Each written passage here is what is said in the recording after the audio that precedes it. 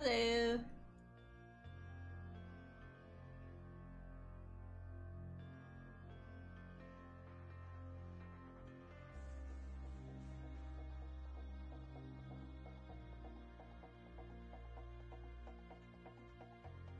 Hello, hello.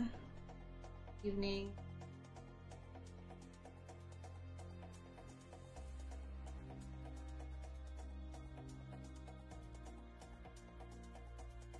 The crunching, yes. Yes, the crunching. Hold on.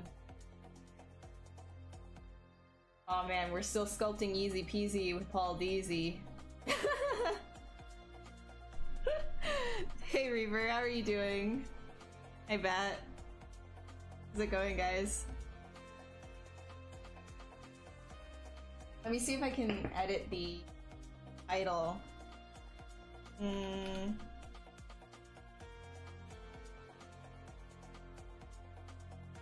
I don't know. What's my title normally on Twitch? Oh geez.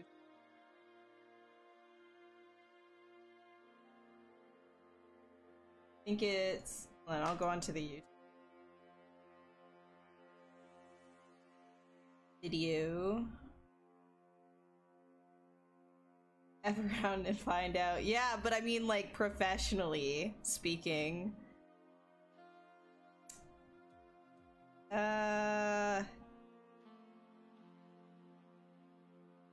I think it's creature and character. Hold on, I gotta change the title here.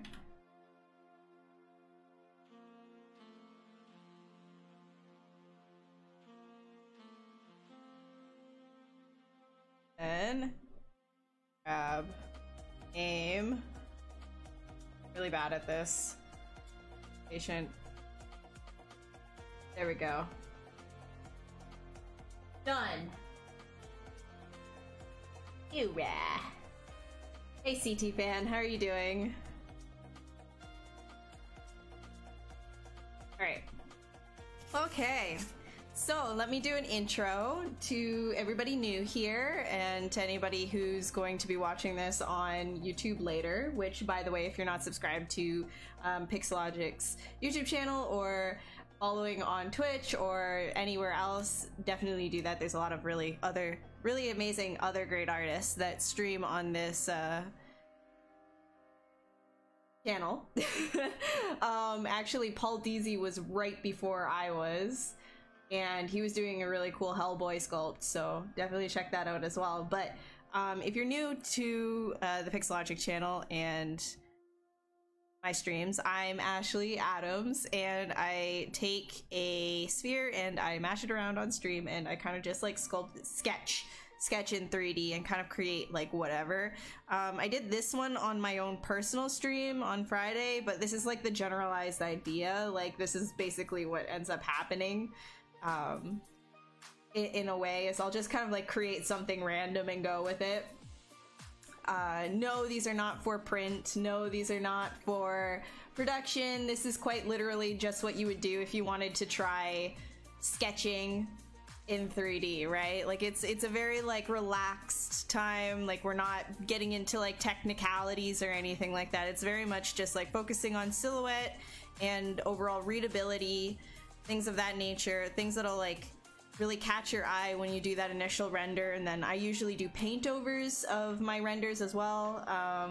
That's usually how I do like my pitch work for professional purposes and things like that. I work in both 2D and 3D when I'm working on a final image for client. So a lot of the time that's what this sort of a process is. It's just sketching, just totally sketching, totally chill. No, we don't care about poly count. No, we don't care about the crunchies. Actually, the crunchies are welcome. I like the crunchies personally. The crunchy geo, like the stretched, nasty artifact geo that everybody is just like, ew, you filthy scum, what are you doing? It's beautiful. It's perfect in these situations. Trust me. But if you're not into that kind of thing, I understand too. But if you're into like understanding how to like sketch in 3D, that's what we do here. We just sketch. We just be messy. Hey Void. Hey Emil. Filippo. All right.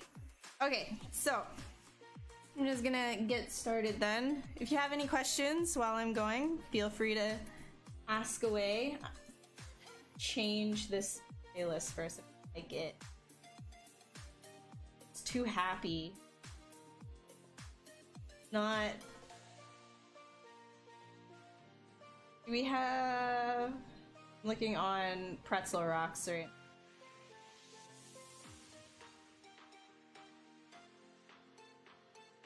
Synthwave, sure. Hey, Poopzilla. Alright. Gonna get rid of this one. Play. And frame our sphere. Alright. Just gonna get started here. Thinking actually, what if we make a sphere monster, right?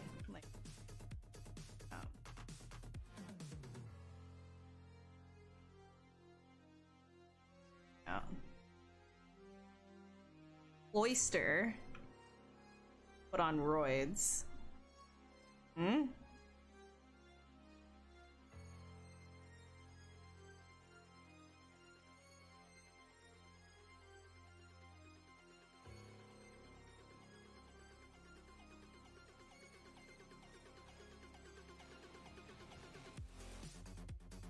Hey, Starghost, what's good?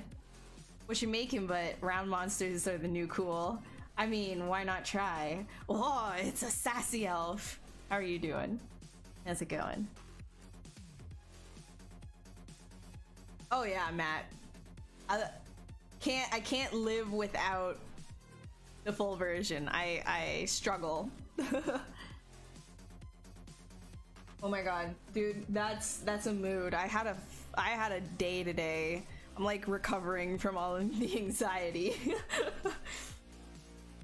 Question, you mentioned a few years ago about the starving artist thing never working. COVID has put a massive wrench in the works of lots of digital artists worldwide, causing crazy layoffs. As someone who mainly works at home, how do you deal with the crippling depression of not being good enough anymore, being forced to work in a horrible day job far from your art degree, having varying degrees of imposter syndrome? So, CT fan, I'm gonna be coming at this from...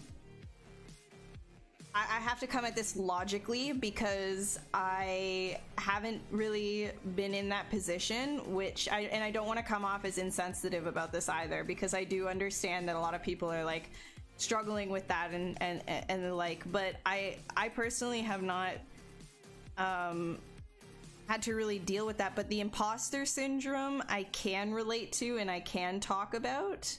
Oh, no. I understand you're not specifically directing it at me, but I have to come at it like, I'm just prefacing this so you don't take it like the wrong way or anything like that, because I do understand that like a lot of people like yourself are going through things right now that are pretty rough, like really, really rough. And I think like the main thing to understand is almost everyone is going through some kind of an issue with this pandemic BS, right? Almost everybody is in a way there with you, as like dumb as that sounds, but dealing with like imposter syndrome and like not really like being able to connect with people emotionally, you know, because we're so distant from each other is a very big problem. And how I usually deal with that is, well, you can see like I end up streaming, right? Because I find that if I'm in like a really bad mental state, talking to you guys, even though it is sort of like a one-way street in a way, I'm still getting some kind of a social interaction with people, right? So if there is some kind of a way that you can reach out to any of your friends, or maybe make some kind of like a study group or join some discords and things like that, and share your work with other peers, because a lot of people are going through it. In my Discord alone, actually, there was a couple of people in general chat that started talking about how they were feeling in terms of basically what you're saying, and just trying to find the way to just keep going and going and going. And I think a lot of people get a sense of comfort and motivation from talking to each other about that problem in itself. You know, you can't revel in it, right? But like talking to each other. And the one thing that I kind of said to everybody is like, if you're struggling with art, you know, and thinking that you're garbage, just remember that every bad piece of artwork that you do, it's kind of like kindling to a bonfire, and the more of that kindling that you stack on top of itself, you know, the more bad work over and over and over you put on top of itself, the better that bonfire, the bigger that bonfire is going to be, right? So that's I call it the trash fire, right?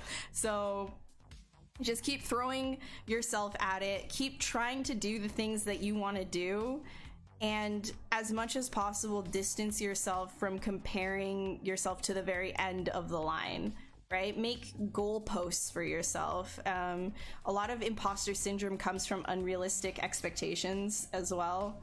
So it's hard for me to answer this question because like I don't really know how to fully solve it. Like there's not like a like this is specifically how you're gonna get through it. I just think that, you know, finding ways to connect with other people is incredibly important, and pushing yourself, but don't push yourself too much. You have to take your breaks, right? And, you know, understand that everybody's got their own path, and how you get there and how long it takes you is different for everyone, and to not really like, don't put that much pressure on yourself, because at the end of the day, you know, like doing art is it's a journey, right? It's not a destination, never has been a destination. You know, some people will be sprinting faster than you, but they're not running anywhere, right? You have your whole life to do these things. And that's why I think you just gotta be really kind to yourself, that's all.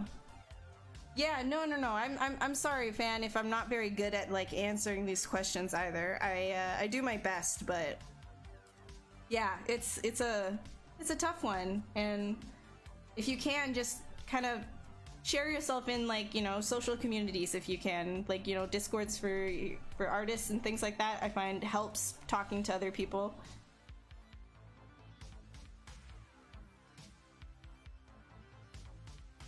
I think you should be more direct and teach something more objective. So, Jewel, if you don't like the way that these streams go, I completely understand. There's other artists that stream on the Pixologic channel as well. If they're more your speed, definitely go and check them out and try and find who is like the best teaching method and the best, you know, hangout partner in a sense, right? Because these streams are not really just like tutorial sessions. They're kind of like a mix of hangout and ask questions and things like that.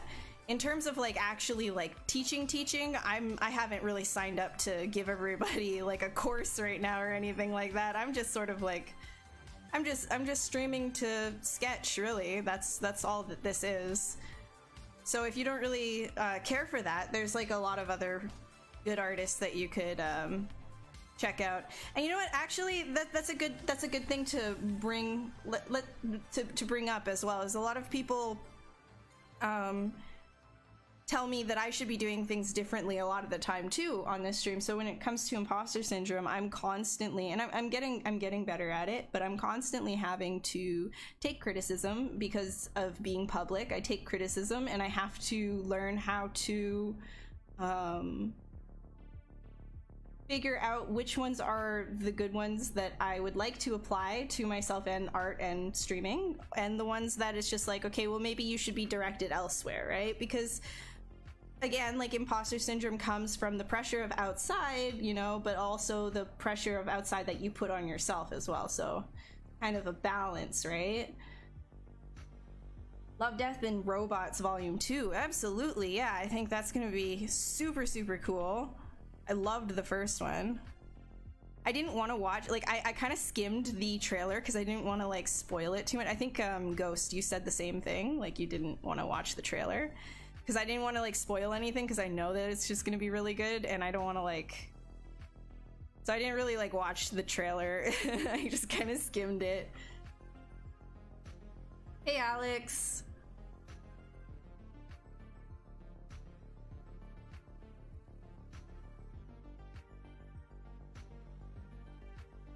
Oh, and another thing too, Fan, is I'm gonna be upfront with you and say that it's like in terms of dealing with like depression, it's not necessarily depression that really like is the bothersome one for me. It's anxiety. I have, so again, with like that putting pressure on yourself thing, right? And when things don't work your way, like maybe you have really high expectations of your own artwork and things don't go as planned. For me, I have panic attacks, and I'm not even just saying that, like I'm being very upfront and open with you guys right now. I had one today actually, and that's why I said on my story, let's be chill on this stream.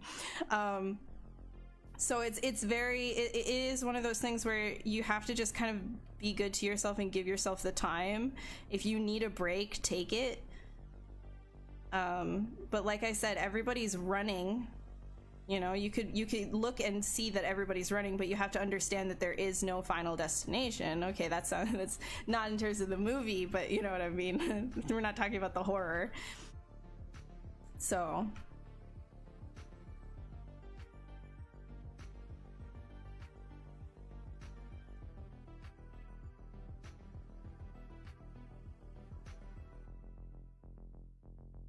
it's a hot dog.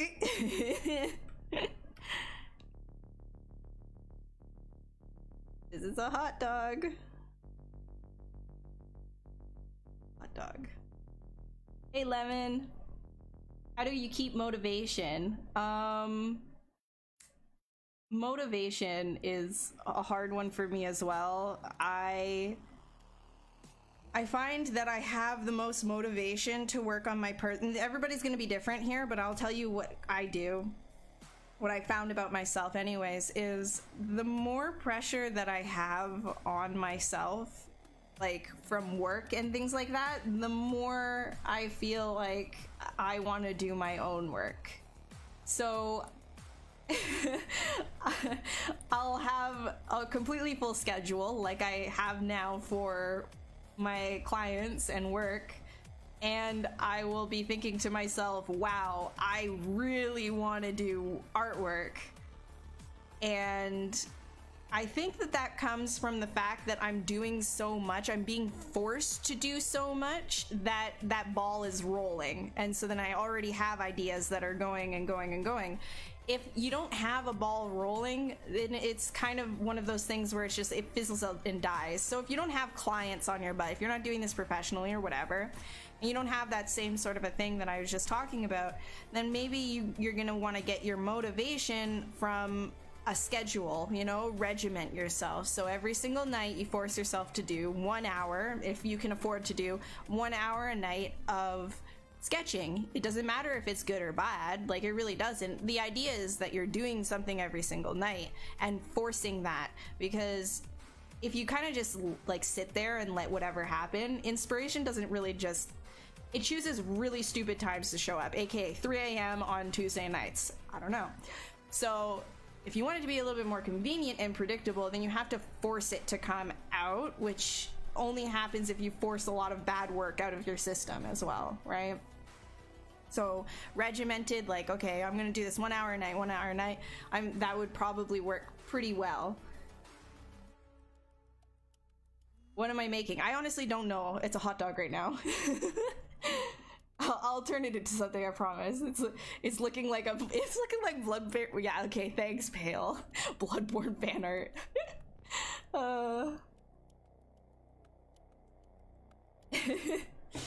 my god. Hey, Mess. How long have I been using ZBrush before I was comfortable with it? I'd say before I was comfortable with it, I was using it for like a year before I was like, heck yeah, I can just sit down and like sketch whatever. Before that, I feel like before like the 1 year mark, I was definitely like finagling with everything. You know what I mean? Like I was just like being really, really particular about everything that I did. But then I started to understand, like, you know, the tool set and stuff, so it stopped being super particular. I think I'm gonna do something like this.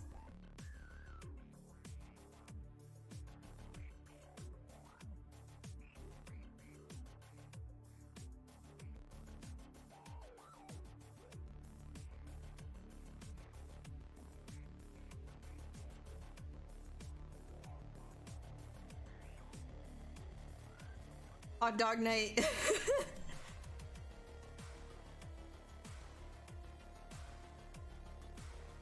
Hey Jose, what's up? Hey, how's it going? Also guys, Jose's a streamer on the Pixologic channel as well. You should check him out. He's a badass. Are you seeing what you think you're seeing? Honestly, this is nothing right now, so if you're seeing anything, that's all in your head.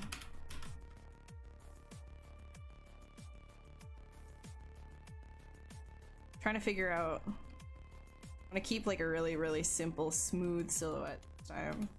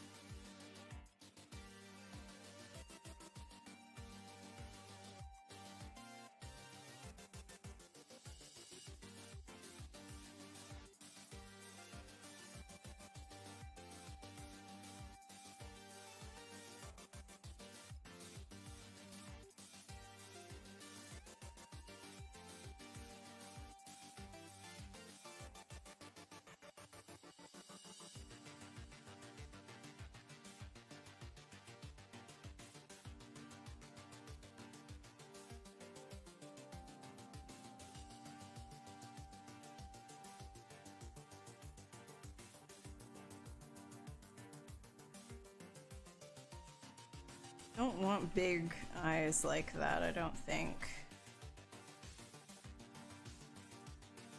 Do I use the lazy mouse function? I use the lazy mouse function when I want to be pretty precise, or if I have too much caffeine and my hand is shaking, but normally I just kind of like go at it. Hey Hexo! You're starting out and trying to make design every day, but you're struggling to make it look clean. Trying to make it look like the World of Warcraft stylized style. I think the best way to do that is, you know, work with like the clay polish brush and the pinch brush as well. So when doing planar stuff, one trick that I have is using the pinch brush, right? Is you can actually create nice planes using it, right? And then you can smooth that over with the H polish brush. So then you can get some nice sharp edges. So that's something that you could consider doing.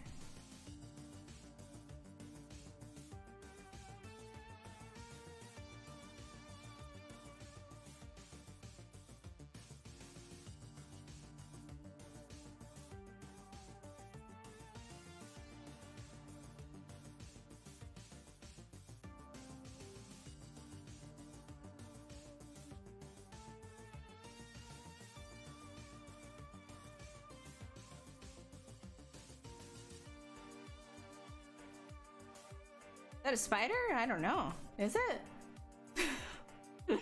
Hey Adams, how are you?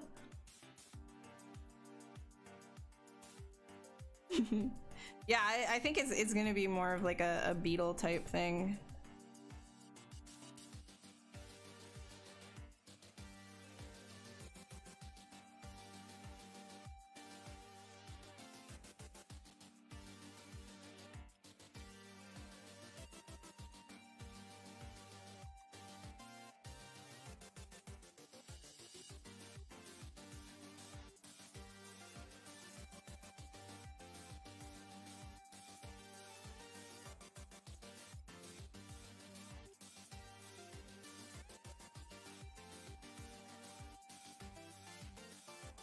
And I don't really like care about like any of this crunchy stuff, right? Because that's essentially all just gonna go away. We're gonna Dynamesh. There's too much. Could probably take. I just usually, if I don't really know what I'm doing, but I wanted to keep a simple silhouette. You can see I usually do a lot of like sketching on top, and then I'll do some masking and pulling and just kind of like seeing if it wants to do anything special for me. If not, whatever, no hard feeling.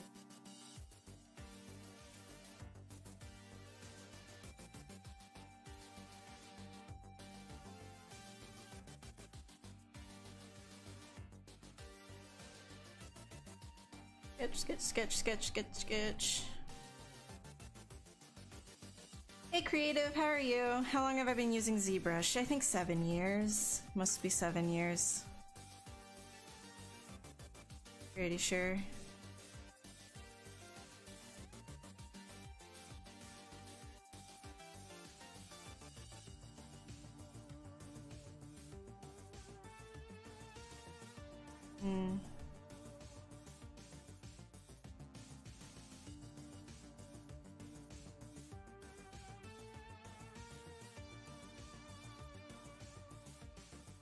Is it possible to rig and animate in ZBrush? No. I mean, you can use Z-spheres for moving things around, like the Z-sphere rigs, but that's not the intent of it. It's not like to animate or anything like that. You know, I've seen people do stop motion stuff with layers in ZBrush, but again, it's not. That's not what ZBrush is for. ZBrush is for sculpting, but you can create like blend shapes and things like that for external use. So in Maya or wherever you're, you know, maybe Blender or wherever that you're going to be doing your rigging and animating. But no, ZBrush in general is not really for that. Shouldn't even say not really, like it isn't meant for that specifically. Yeah, I'm very comfortable with ZBrush. It's pretty much the center of my job, honestly, besides painting. Yeah, pretty much my job is just doing ZBrush.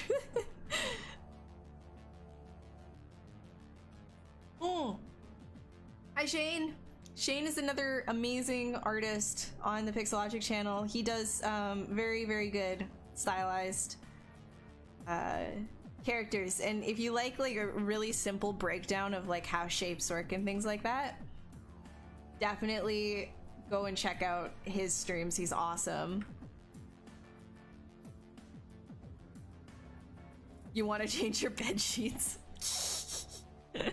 Actually, yeah, let's make it like full kind of like nasty. I kind of want to do like, oh, what if we go like full tick? What if we go like full tick? Oh my god.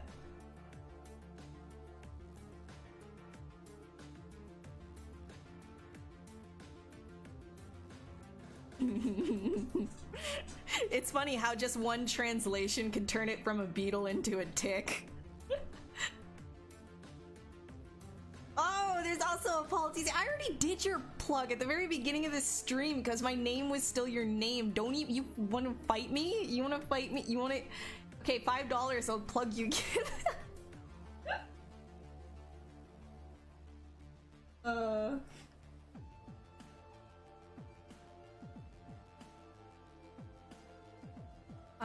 So technically you can make the model in ZBrush and then use Blender to rig for animation. You're a concept artist, student, but the game jam you're doing right now, you've been tasked with game character model. Got you, okay. So yeah, you could do like the high poly, you could even like retopologize in ZBrush if you really wanted to, and then you know, the rest of the pipeline you would do in another software. Yes, you are correct. So you can use like Blender or Maya or whatever for like your rigging and animating. Hey Gabe, what's up? Look, everybody's here, man. It's great. So good. Tick sack. Too late. I already said it out loud. Tick sack.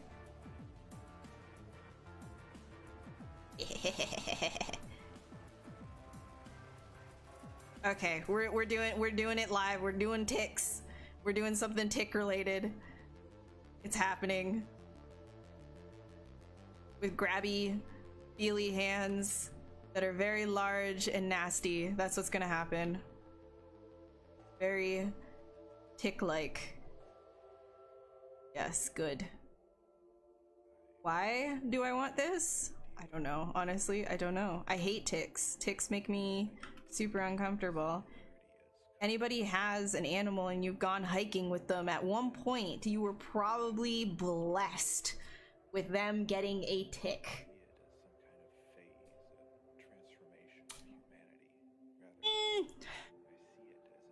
Has anybody ever had to like remove a tick? Remove a tick from... You know what? Let's not talk about this, actually. You know, we don't need to go there, actually. We don't need to... It's snowing out today, you know? It's, yeah. Hey! What's up, Kevin? What's good? Wait, is this my dad, Kevin? Or is this, director Kevin?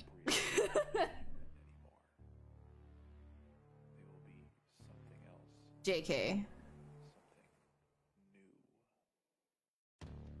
Blessed is a word I would use. Yes, so blessed.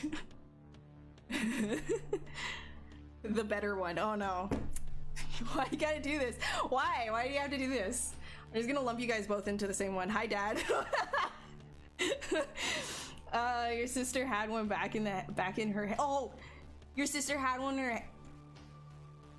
We don't need to talk about this. It's not.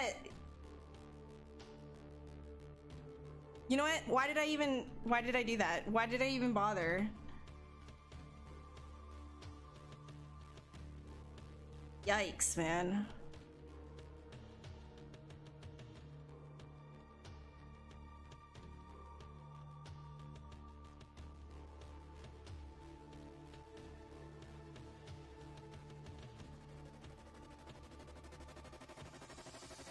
Yeah, Ghost, everything's good.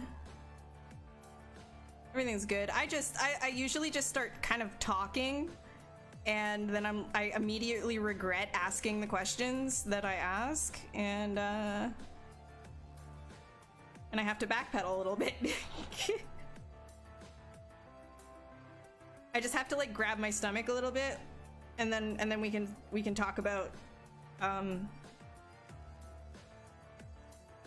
ticks. I'm sorry, it's just so visceral. If you've ever had to actually remove a tick, as soon as like I start talking about things, I can imagine it again, and it just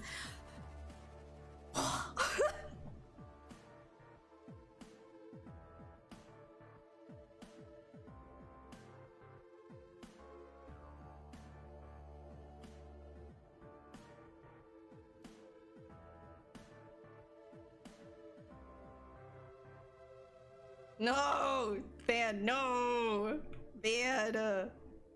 Actually, the worst thing about these ticks is that they have like these like dimples, dude.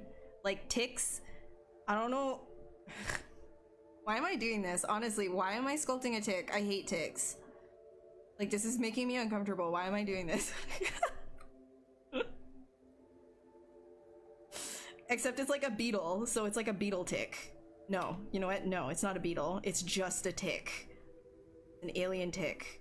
We're not even doing the beetle. We're going full tick. It's gonna go full pain. Max pain. Like they've got like these like dimples and like these hairs that stick out of them. It's like the worst. Their backs are like these blood cushions. With a hint of Shrek, practically. Alright, so we'll pull this guy up. Yes. Beauty. Here, and then we'll like really exaggerate this stupid thing. Oh my god, you know what we could do too? Because like this, I don't feel like is gonna take me very long at all. Like, we've done this for 15 minutes now, like, not even. So, like, you know what we could probably do? Is we could duplicate these all over A forest of hair that could be the carpet of some animal's pelt. No!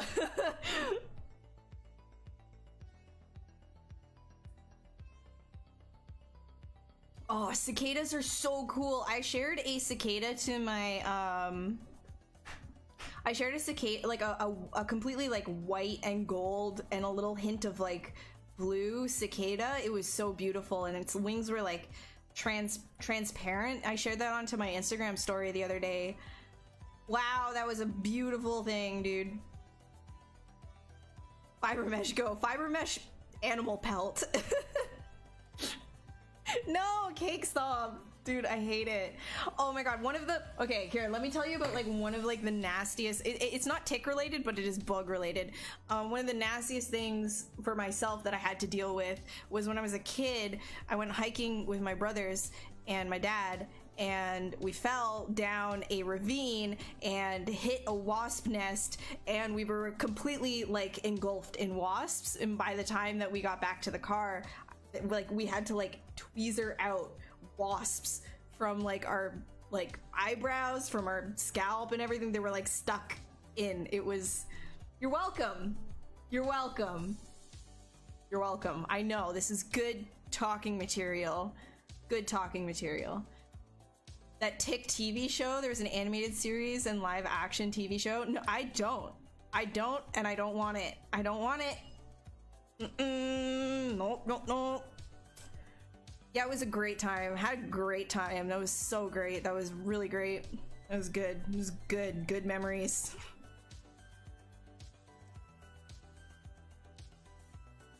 Good times. Hey, but you know, you learn the hard way that bees are friend, wasps are bad.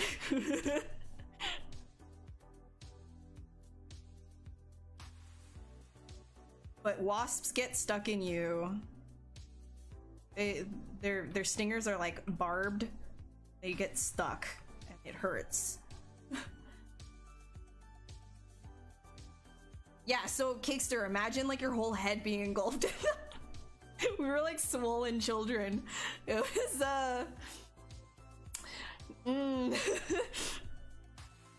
Pac-Man, I'm using a I was about to say Intuos. I'm not using an Intuos. This is a Cintiq 22 HD. Thank you, Alex Wax. I appreciate it.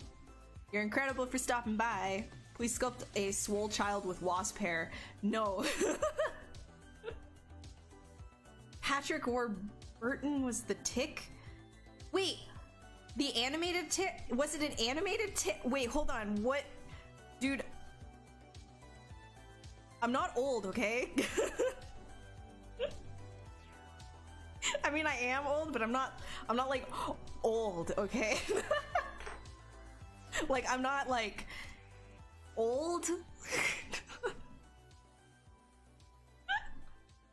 See everybody like run, like reach through the monitor and punch me in the face. Shut up, Zoomer. Not even a Zoomer. Shut up, Zoomer. The live action Tick was played by... No, the live act... Wait. Oh, no. It was out in the 90s. I'm not... Okay. You know what? Whatever. It's fine. I would have been like a fetus. I would have been a fetus. Like, I don't remember that.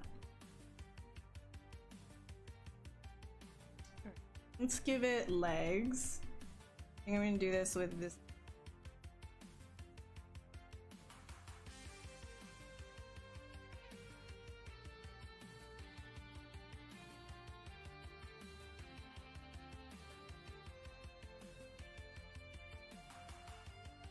Oh my god, that would be so fun. It's just gonna have legs that do this. Maybe. Or just like really tiny ones.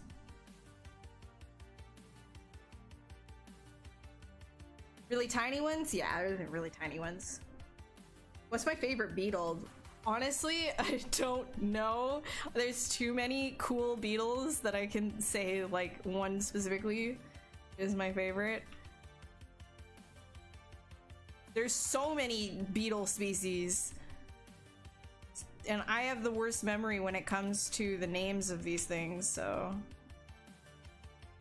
But I share all kinds of macro photography on my Instagram these days. Like, I just kind of figured out how to really use my stories, and I recently finally got that 10K follower mark on my stories, so now I can actually do swipe ups and stuff. Hell yeah. A couple of people got angry at me because the first swipe up that I did on my story was a Rickroll. People weren't happy. I really don't understand why.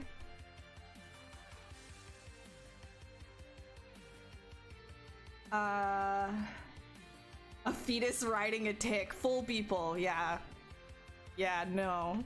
Yeah, have a tube coming out of it. John Lennon is your oh.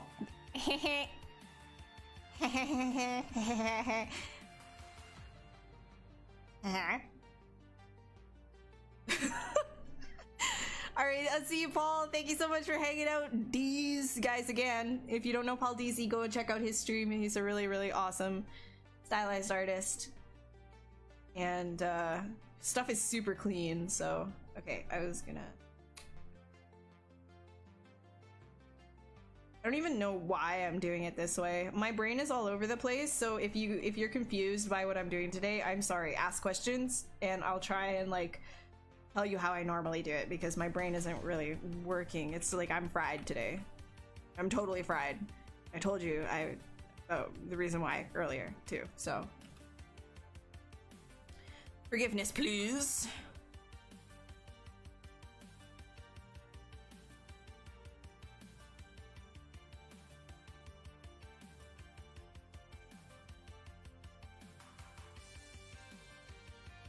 Oh, yes. Okay, so it'll have like these big mandibles, right? This is what I think. It'll have these big mandibles and these things, so it's not a typical like tick that does things that way. This thing will like, it'll like shave the skin or something. It'll be like a lawnmower tick. Like a arm hair mower tick. Hey Leon, how are you?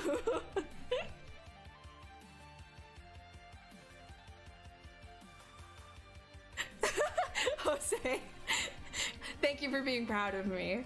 I feel like anytime somebody's proud of me for doing something, I need to confuse their emotions somehow. So they're like, I want to be proud of you, but like any kind of emotion I feel that anybody has towards me needs to have like that but and asterisk like next to it. And I think that's like the perfect.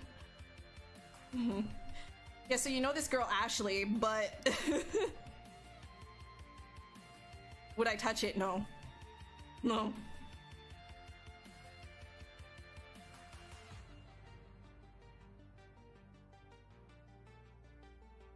Oh yeah, it'll be like a skin lawnmower. A skin mower. That's its name. Skin mower. It's a skin mower.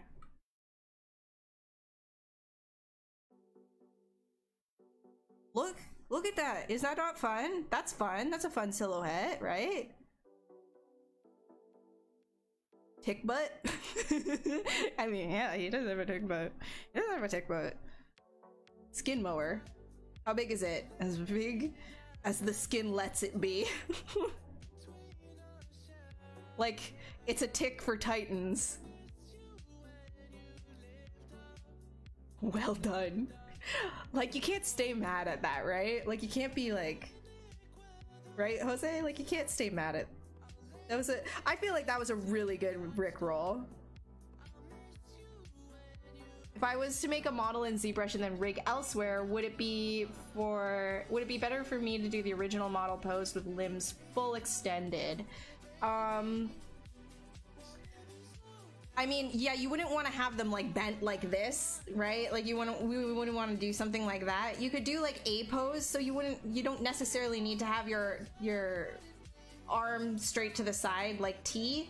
You could do A, right? So full extended, like, yes, I mean, with your hand, you want it to be kind of natural, right? So if you were to do a hand suppose you could do something like this and you could rig it just fine. Some riggers though, especially very stylized projects where you're going to get things that are going to be like super bendy, you're going to want like full rigid straight.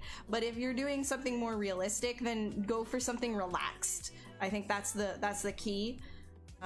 Think about what movements you're going to have to go with when you're rigging it, essentially. Hey Global, I've been doing this for 7 years. It's been a long time. Me and the ticks, man, just kicking it for 7 years. It's my hobby. No, it's also my job. I actually work mostly stylized stuff. Cartoons a lot of the time, and just stylized projects. For TV and film, but there have been a couple of creature positions that I've gotten as well, and this year has been insane for the work, which is crazy. And that's another thing, like I was talking about this at the beginning of stream because CT Fan had asked me. And this is why I didn't want to come off as insensitive, because I can't put myself in the exact same shoes as some of the concerns that are like coming with the pandemic, because my experience as a freelance artist is that, you know, and being visible online is that there's a lot of work.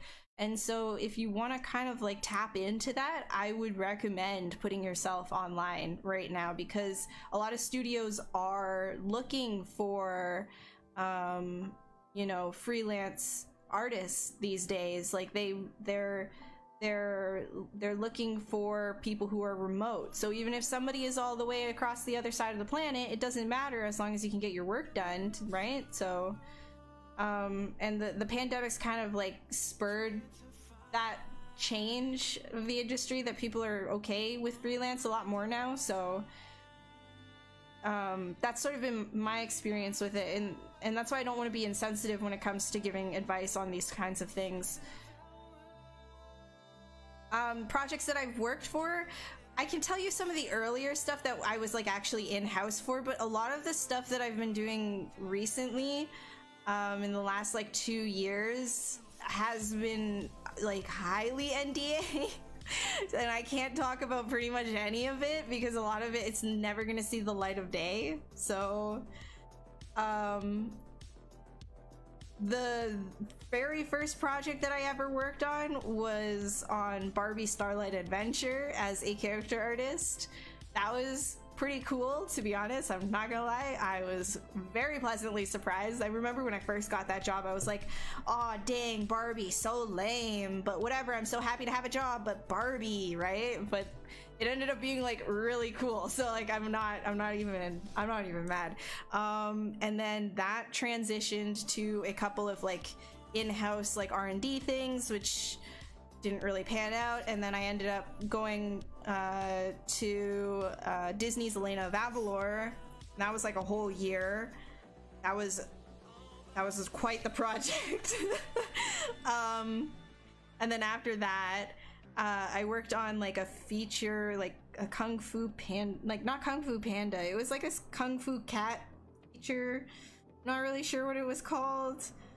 And then the studio went under and everybody got laid off, and then I don't know if my director still in the chat, but that's who I was talking to earlier. It had hired me for at Tangent for Next Gen, which was a movie that came out on Netflix, and that was really fun, like really fun to work on. I still miss that whole team, dude. That was really great. And then they actually gave me my kickstart in freelancing as well, because they allowed me to work remote for the first time when I left Toronto to work in Montreal. And then things turned into R&D stuff, and I started doing a lot of R&D. So that means like pitch work and things that you know, for projects that are not even announced yet, and I don't want to ruin NDAs and stuff, so I can't tell you everything. Yes, a lot of ArtStation jobs say work remotely because it's true. A lot of things are remote work now. Exactly, Shane. Yes, exactly. But like the opportunities that I'm getting too, like I want you all to be very aware of that. So when you do go freelance, because it is how the industry is kind of changing. A lot of people are going to be work from home in the future, and even now, like you're getting a lot more and more and more.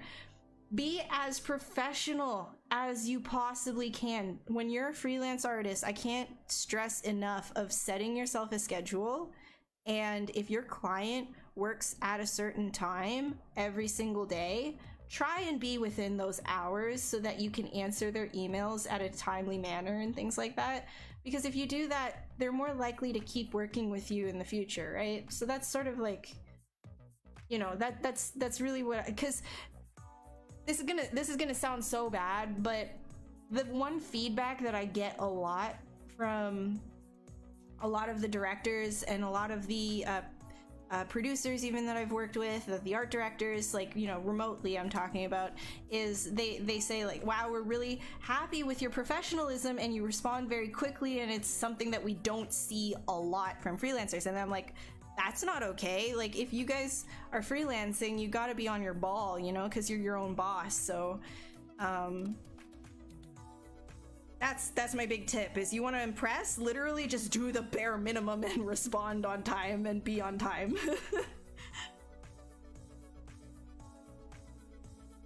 You're never going freelance, you're going very, very expensive Lance. Nice. There you go. That's how you treat yourself, Bobbles.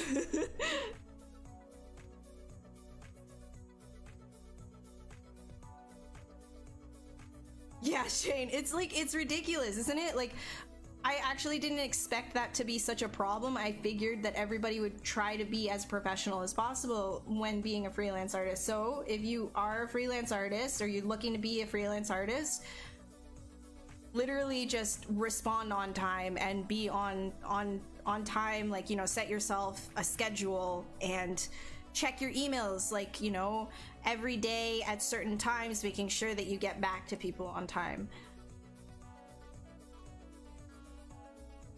Aditya, yes I do sometimes, but not for sculpting. Sorry, I will work now.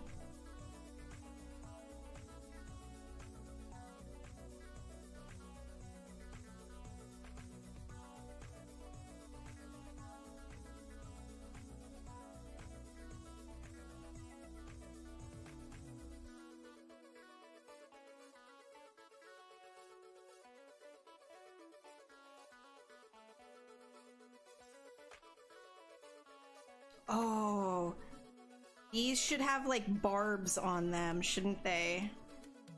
Like barbs. How do I do Dynafish fingers without them attaching to each other? I think so. So sorry.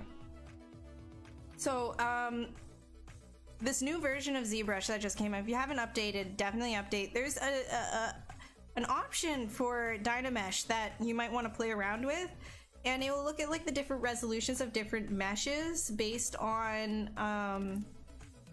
your single tool when you're Dynameshing, and it's supposed to kind of help with that. I haven't really played with it though, so look at the documentation for it and check if that solves your issue. But legacy wise, talking about that, usually what I do is I will make sure that my fingers for my hands are all looking proper in a low res, in a default pose first, and then I will Dynamesh them together. If you know, and then it'll have enough space, and then I'll pose them. However, if for whatever reason I need more topology in the hand region, what I'll end up doing is remesh by union, which is right here. So if you go into your gizmo, there's a little gear icon, and if you click that, you get a whole bunch of deformers, like a deformer list.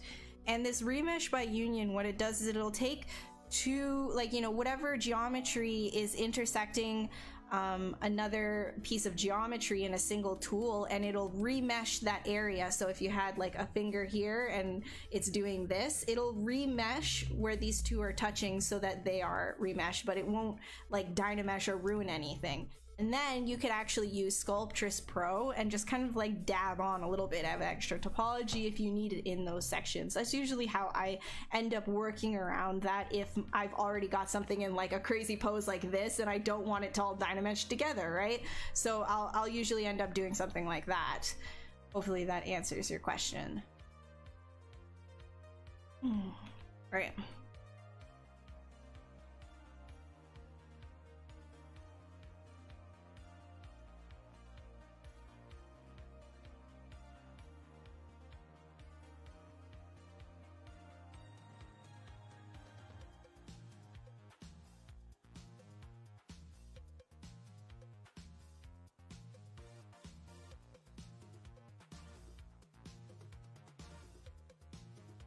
Yummy. Tick barbs. Anthropomorphic model, animal, bent legs, werewolf. She fully extend the legs.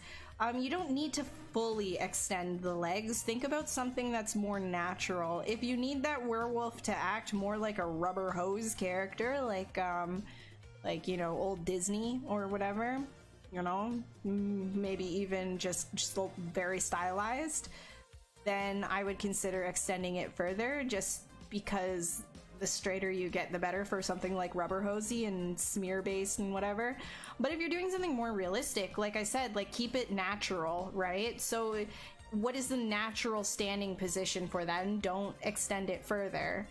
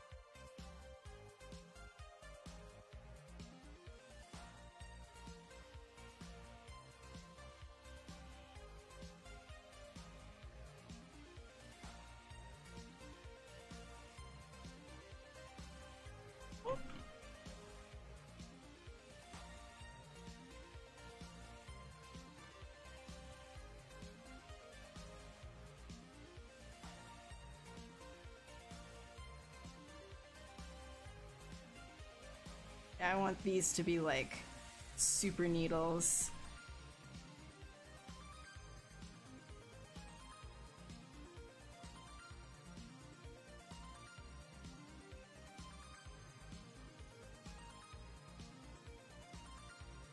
Yeah, you have a question?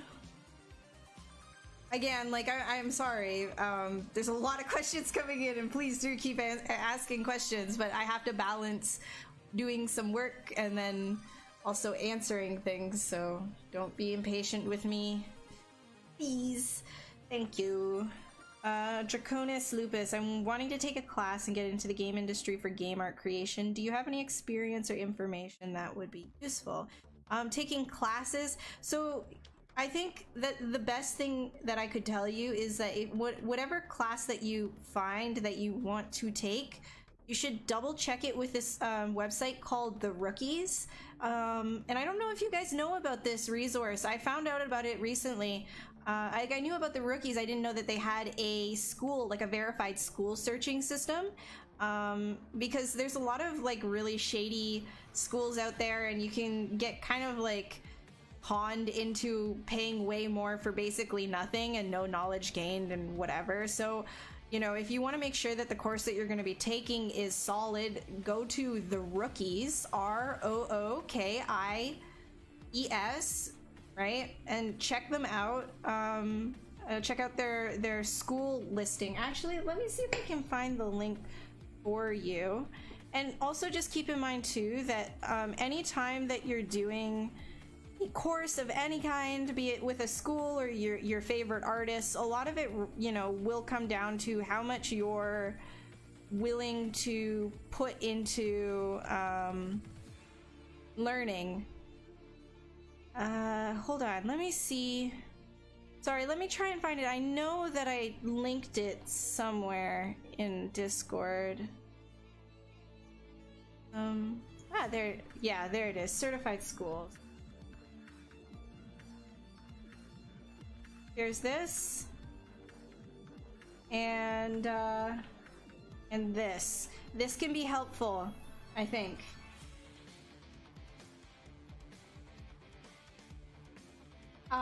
And if you don't want to go through, you know, like a full, you know, course with school and everything, maybe like that's like out of your budget and stuff, which is totally understandable. You know, not everybody wants to go in debt. If you want to do something more with, like, you know, one of your favorite artists that you find on Gumroad or something like that, keep in mind those ones specifically will require you to be on your best and doing a lot of extracurricular. So you gotta be super serious about it and asking the right questions. Learn how to Google. That's a big one. If you have a question, learn exactly what it is about that question. Like what do you need to look up?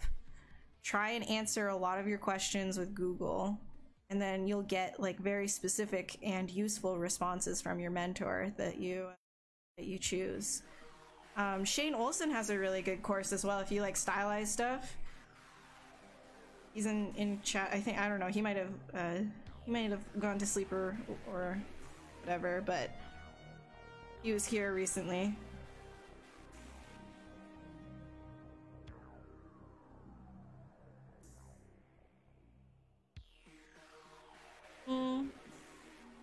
Buying alphas for different clothing types for use with Spotlight. Where can you buy clothing alphas besides the... Buying clothing alphas? See, that's something that I don't really do. I know that people use XYZ for a whole bunch of different things. People use Quixel a lot, like the Mega Suite, the Mega Scans and stuff, so... but like ZBrush based alphas for clothing, there's like a lot of different things like you could even do with I know this is not really answering your question, but I don't really have resources to give you for that because that's not really like what I do. If I'm going to do anything clothing based, I usually will do it like you know, in Substance Painter or something like that. But in geometry,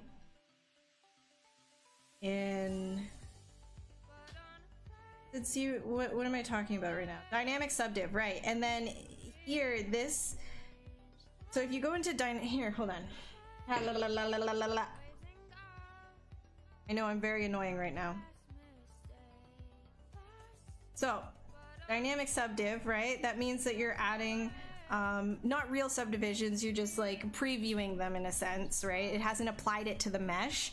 So if you turn micro poly on, you get a whole bunch of different options. So you could do like chainmail or, you know, big thick chunky sweater cotton and things like that. Like here's a knit, right? And then if you were to increase the smoothness, you get like a actual knitting that happens, right? So if you have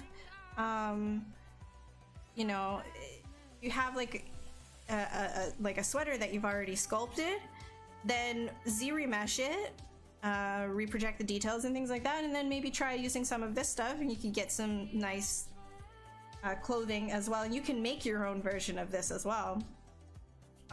Like here's some denim, right? So you could do that with jeans. You can change the thickness of this, a whole bunch of different things. So micropoly is really good for clothing, texture, and things like that. You want like rips and tears, honestly, like that's not, I don't really like go out and buy that kind of stuff. ZBrush has like a alpha repository.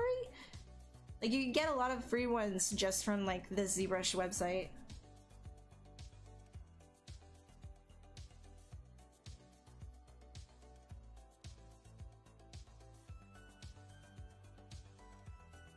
Is mine a good Discord to start? My Discord is like, we're really chill in my Discord. It's not like hyper active or anything. I'm sure if like a ton of people joined it, you guys would keep it active. But like I get busy, so like I'm not answering everything personally.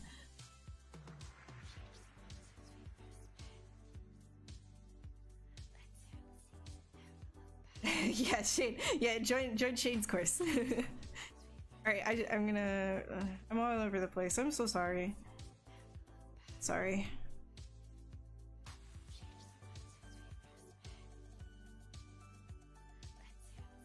This is why I like the artifacting, because it gives like some really cool stuff once you Dynamesh. You see this? Like all of this pulling stuff, and then I use this as a base for sculpting details.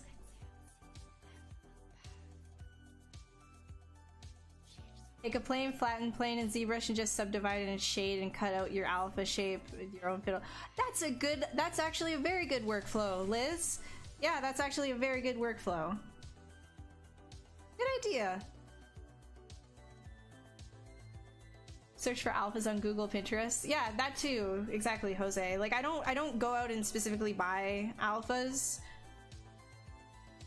so I wouldn't be able to tell you which ones to buy. Hi Taladin, how are you doing? Courses that specialize in environment modeling. I don't know, do you guys know any really good environment modeling courses? Like I don't take a bunch of courses, right? So it's like it's hard for me. I should make like a list, because I get this question a lot. I should make like a list of people's courses, like a Google Docs or something. That's what I think I should do at this point. Oh man. Thank you, Fikri. Yeah, mediums are great. It would be pretty good, right? Maybe I'll think about doing that next week or something. I can't this week. I'm really like freaking tied up and so much work. Not a bad thing.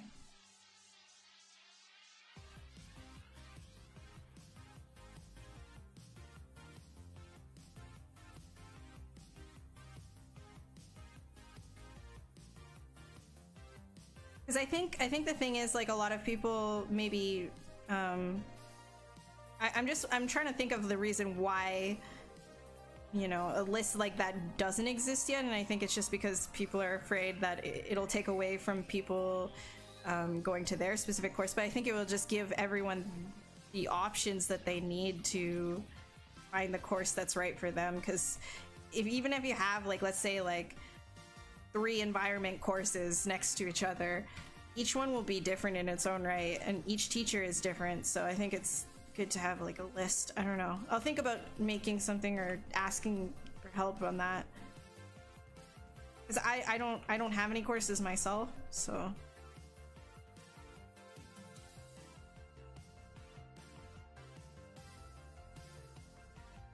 all right, see you, Ghost. Have a nice dreamland.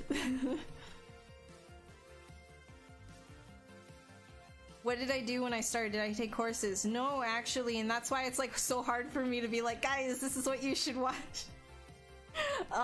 When I started, like, the first thing that I did was I just kind of got dirty with ZBrush. I know that sounds stupid, but I did. Like, I literally just kind of like did stuff in it until something kind of happened. And then I was like, oh, well, you know, my partner, while we were in school for animation, so not learning how to do ZBrush or anything like that, but my partner was taking a course from somebody who was at Ubisoft at the time, and he was learning that way, and I was like, ooh, character art, me too. And so then I started Googling how to do that, and I found out what polycount was, and they had a wiki at that time that I was just going off of to learn everything. So yeah, like, it was a lot of like Googling and stuff like that. It wasn't any particular course, I can't say. It was just like a lot of like YouTube like short tutorials, maybe 10 minutes at a time, like how to do specific things. Yeah. I have not taken Shane's course, but I've seen a lot of the people that have been coming out of it have really, really solid character fundamentals. So that's why I vouch for it, because like I know that he's really good at breaking things down and explaining how to think of things in a very, very simplistic way. Oh, you want my Discord? Okay, I'm gonna keep working after I give you guys this link.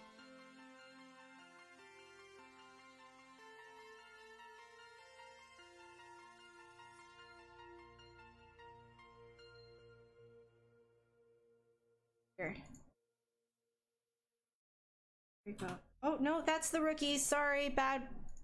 I didn't copy the right thing. Sorry, my bad. Here. Here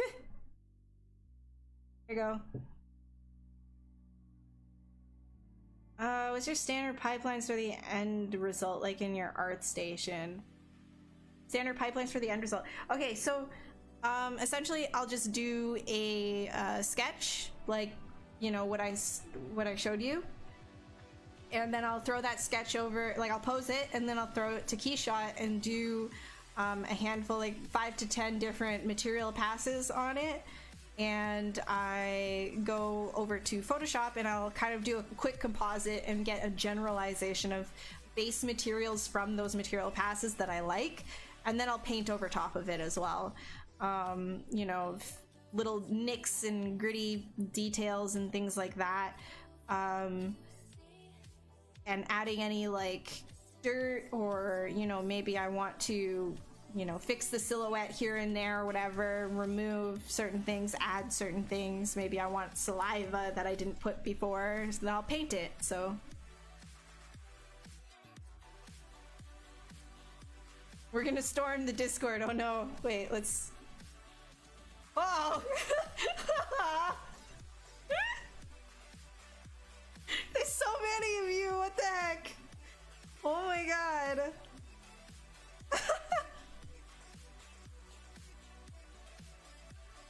It is, it's a dump, man. It's a dump. Okay, listen, I need to talk about the reason why it's called... Oh no, you guys.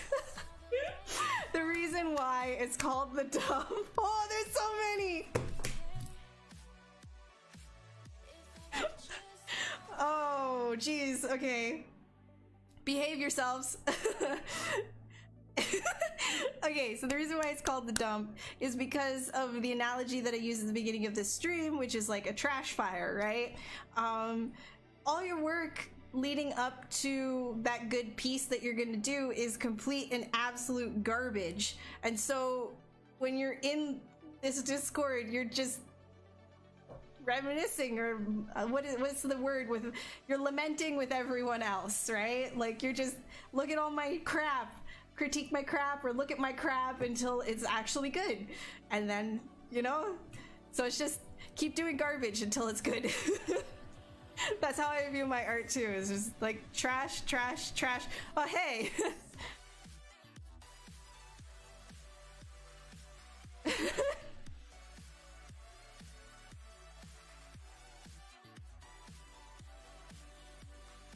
It's been pretty inactive in there, so you guys have fun. Everybody, like all the OGs, are gonna be like, yo, what the hell just happened? It's been so quiet.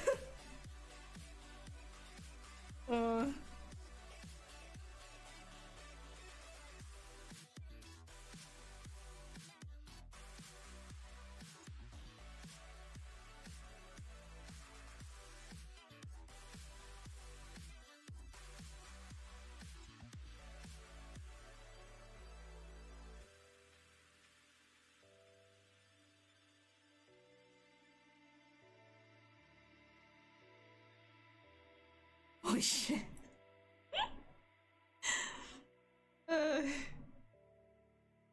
Finally able to catch live stream, love work, and learn so much from your students. Oh, thank you. I'm glad that they can help. And if, like I said at the beginning as well, again, if, you know, what I'm offering is not helpful to you, don't hang around then. Like, there's lots of other artists you should check out to make sure that you find the right place, the right person for you to teach you.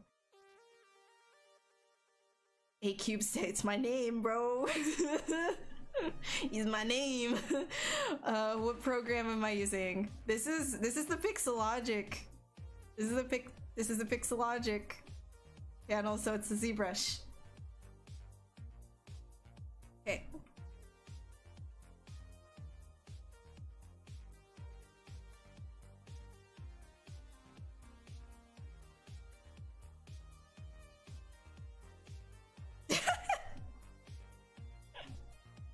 Oh my god, the Discord's on fire right now. What the hell are you guys doing? I'm so glad I muted it though. Oh my gosh. So many of you. Greg. Okay. For everybody who did just join the Discord though, definitely check out the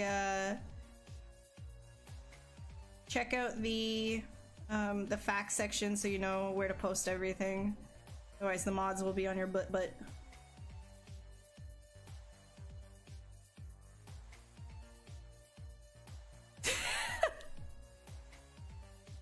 Monty's the real one. He is, man. This is basically Monty's Discord.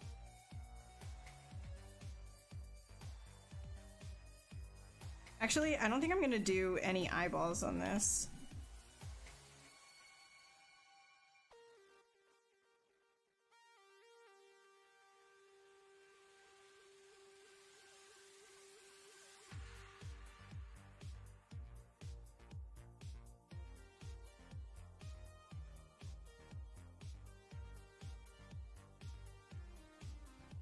Not a feat on the tick. You know what? I'm glad you always keep me up to the industry standard. You always have to keep me up to industry standard, right? There we go. Good.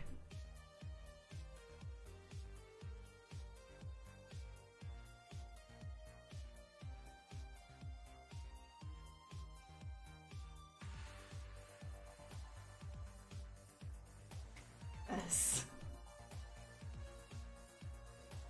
For Monster Hunter, not Dark Souls? Oh my god. Oh my god. Bruh.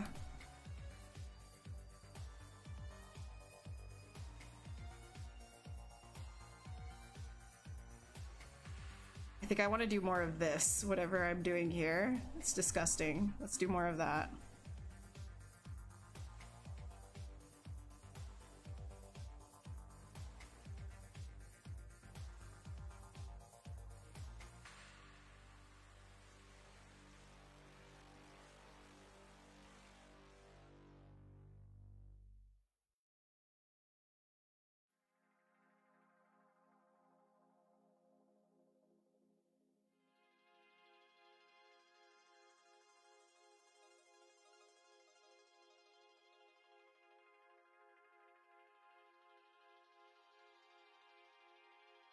Keep sculpting disgusting things. Absolutely. You didn't have to tell me twice. See you, Shane.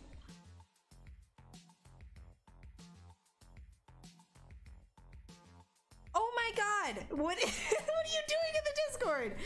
Oh! Put you guys on timeout. What is...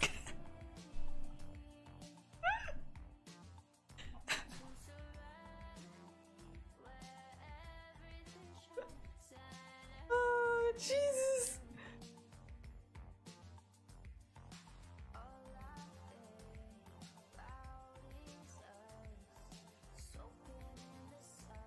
Bro. Alright. I'm gonna try and like focus on actually like sculpting something here, because so far this is... We're an hour and a half in and we have a ball. No, you love it, chicken.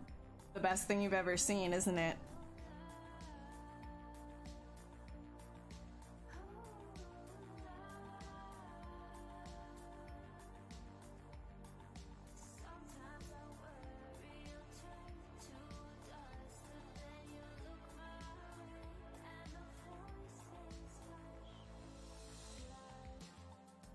Okay, yeah, I think I'm gonna do that.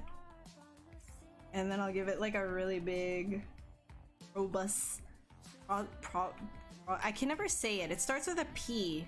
You know what I'm talking about? Like the long thing that sucks stuff. The probus. You know what I'm talking about, right? It starts with a P. Pixologic dogma. No! Is that what I'm known as? Oh no. Feels bad, man. Probus. I can't say it. Probuscit. Probus. You know, yeah, you know what it is that I'm trying to say. Packum. Probiscus. Probiscus? Is that how you say it? Is that really how you say it? Probiscus. Probiscus! Probiscus! We did it! Thank you. Probiscus. Probiscus. Probiscus.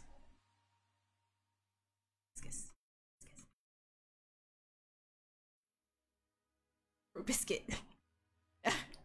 Tube mouth. Tube sucky thing goes slurp slurp.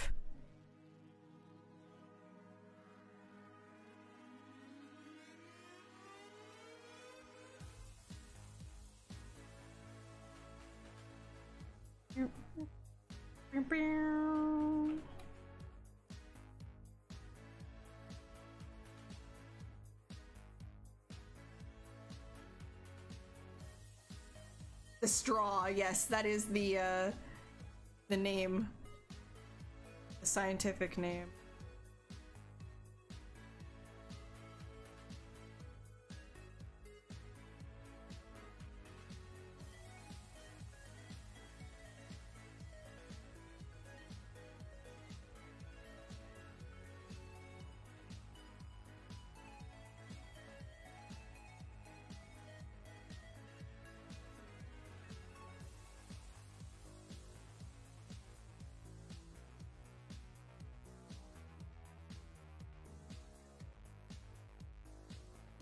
I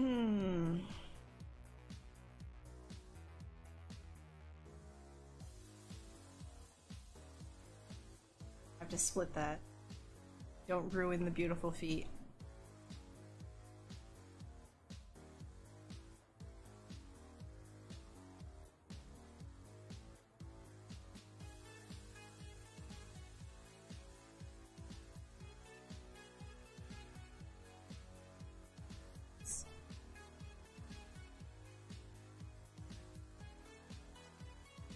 Hey humans!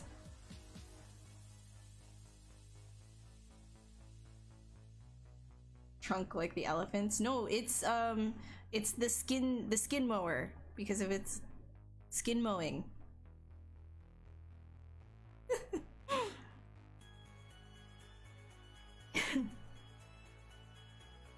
The feet are industry standard feet. It's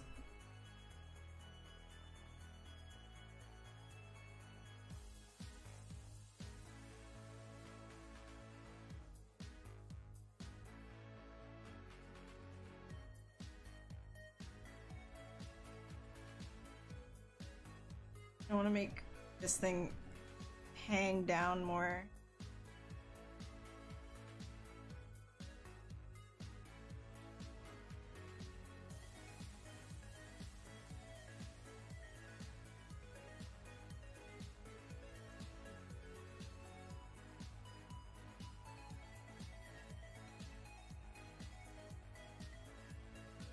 Kind of good to like mask this off so that the actual flesh of the sack, the skin sack, can like hang over top of it.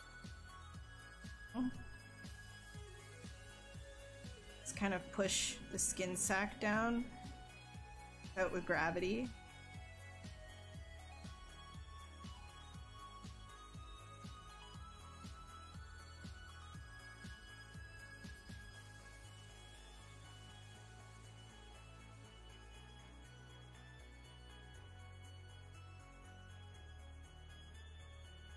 Hmm.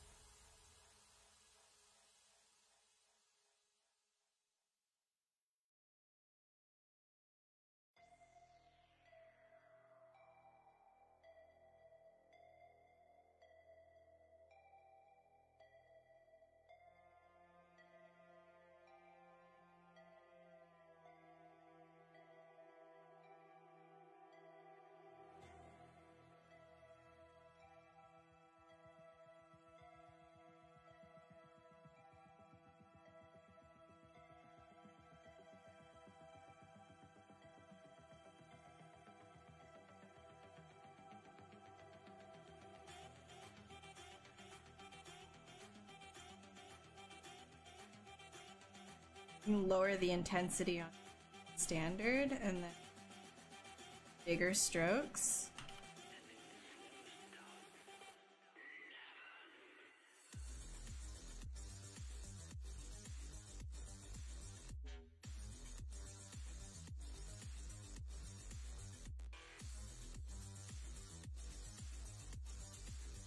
Hang over top. Laid it.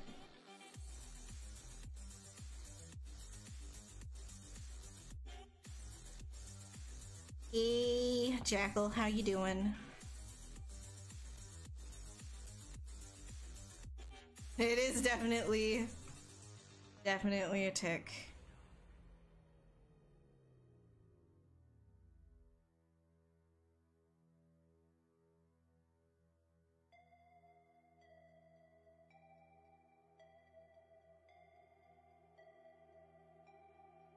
Getting this.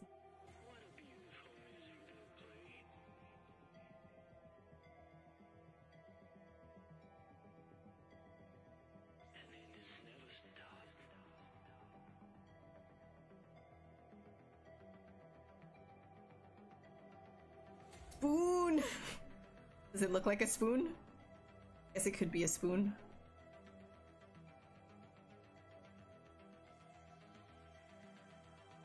I take inspiration from macro photography mostly. That's the stuff that I'm looking at the most, if I'm being honest.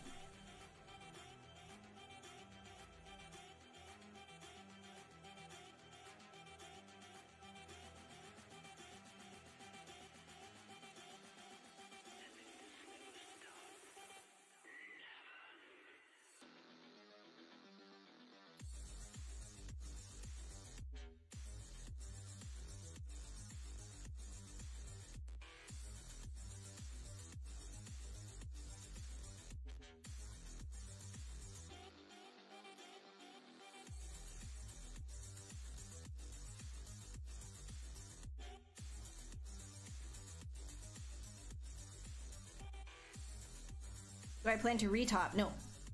I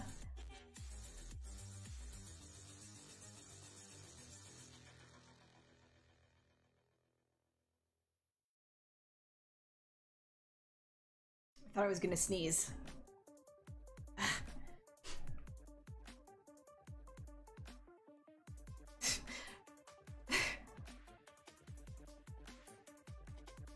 If Mega Man was a bed bug, no. I was just making the model in industry standard model, you know. It has to have teeth if it's considered industry standard.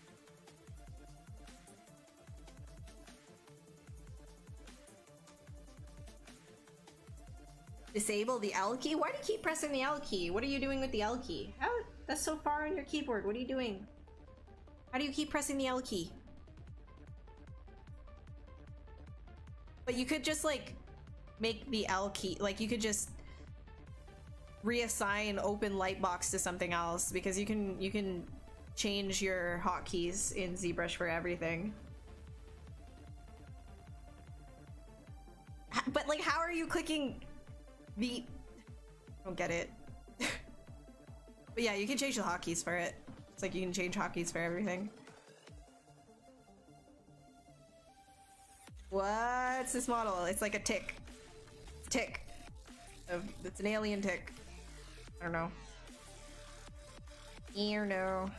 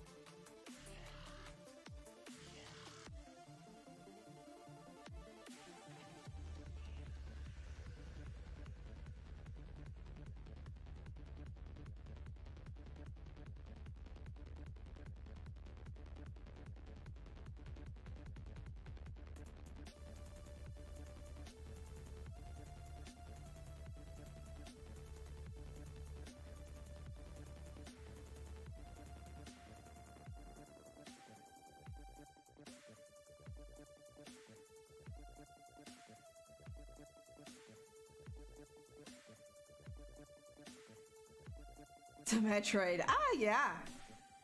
Much. No, it's an industry standard foot.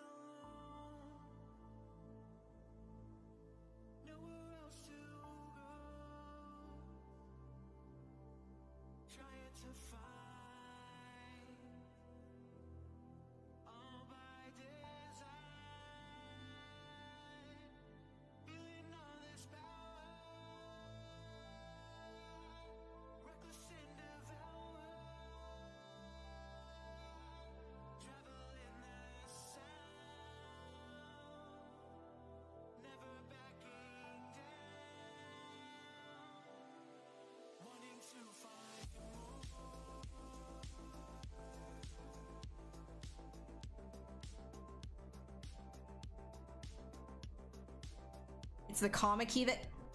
How are you pressing the comma key? What are you doing? What are you doing over there? What are you doing with the comma key? What are you doing? Get away from that side of the keyboard. What are you doing? Parse,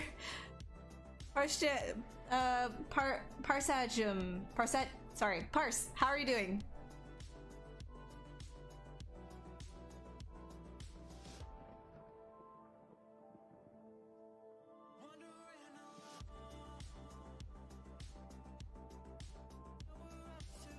A lovely eye for detail. Honestly, it's just a matter of scribbling on top of your model. As long as you have strong shapes, you can scribble on it and then it looks detailed. That's my whole shtick. Literally all it is. I'm gonna actually, I think, get a couple of pictures to look at because I wasn't looking at it. Now I'm just gonna make myself disgusted. I'm gonna make myself really disgusted, actually.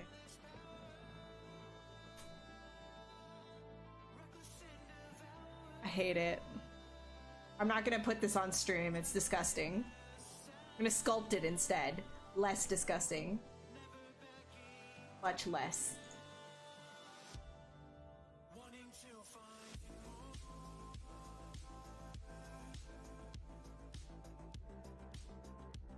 You use key combos to get brushes, like move, so BMV. M is right beside comma key. Oh. Why do you do that?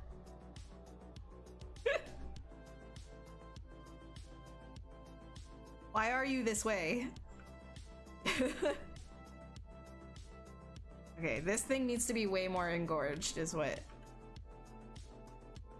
Way bigger. Don't be afraid. Grab it.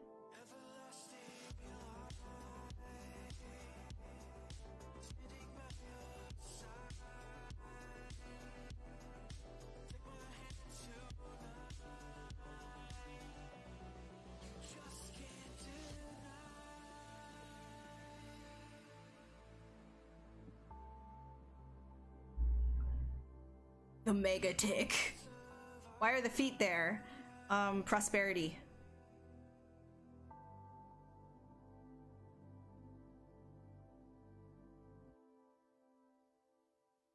dick.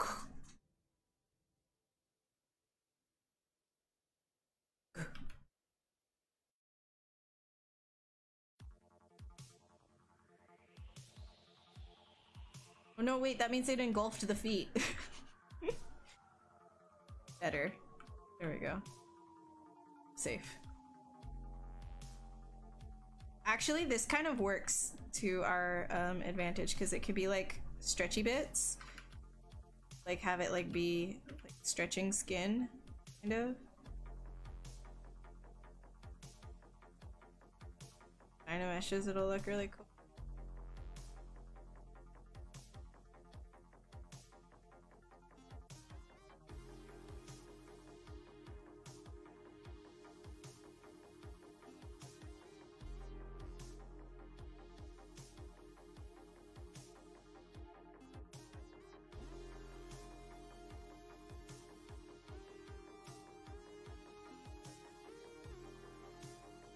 Yeah, you have to protect the feet, otherwise it stops being viable for an industry standard model, right?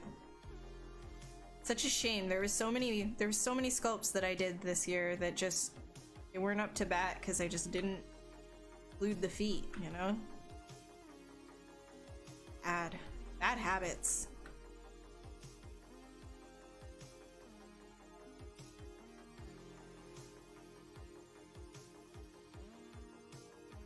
My dog used to have ticks, can't confirm the big ones have very stretchy abdomens. Yeah, they're nasty. Hey Ilgarn, how are you doing? Protopotty. Disgusting, yes, I know. You gotta do a gross centipede thing for this month. Are you really feeling it? This helps. You're welcome. You're welcome. What I'm here for. Making everybody feel disgusted.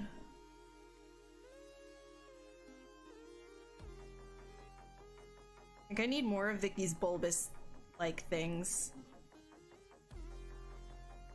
Like this stuff. This stuff sucks so bad.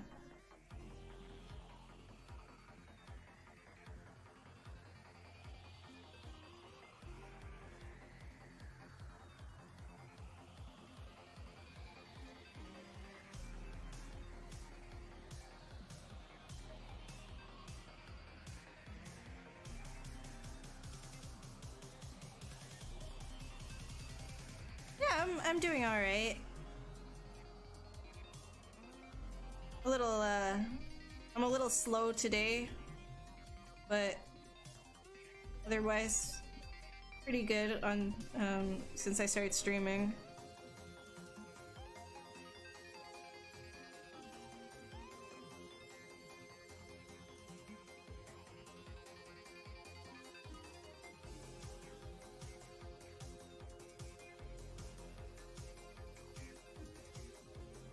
Good, bulbous, very bulbous, good.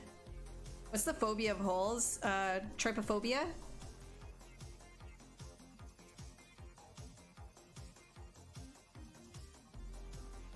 Can do some of that, actually. That would be good.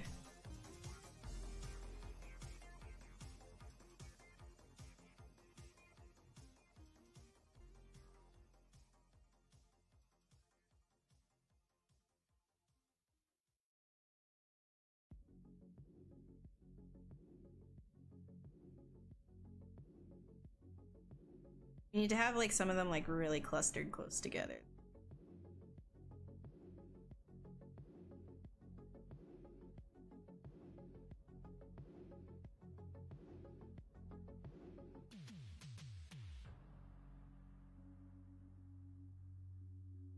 Please, yes.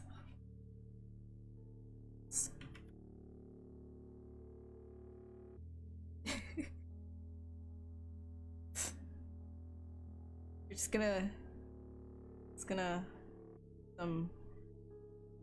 close together.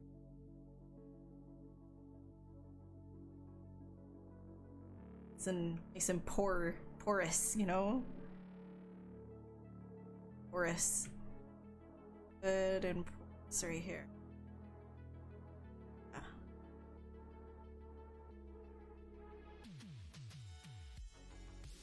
What was the way to go for the creature designer? Do you just solely focus on the creature itself?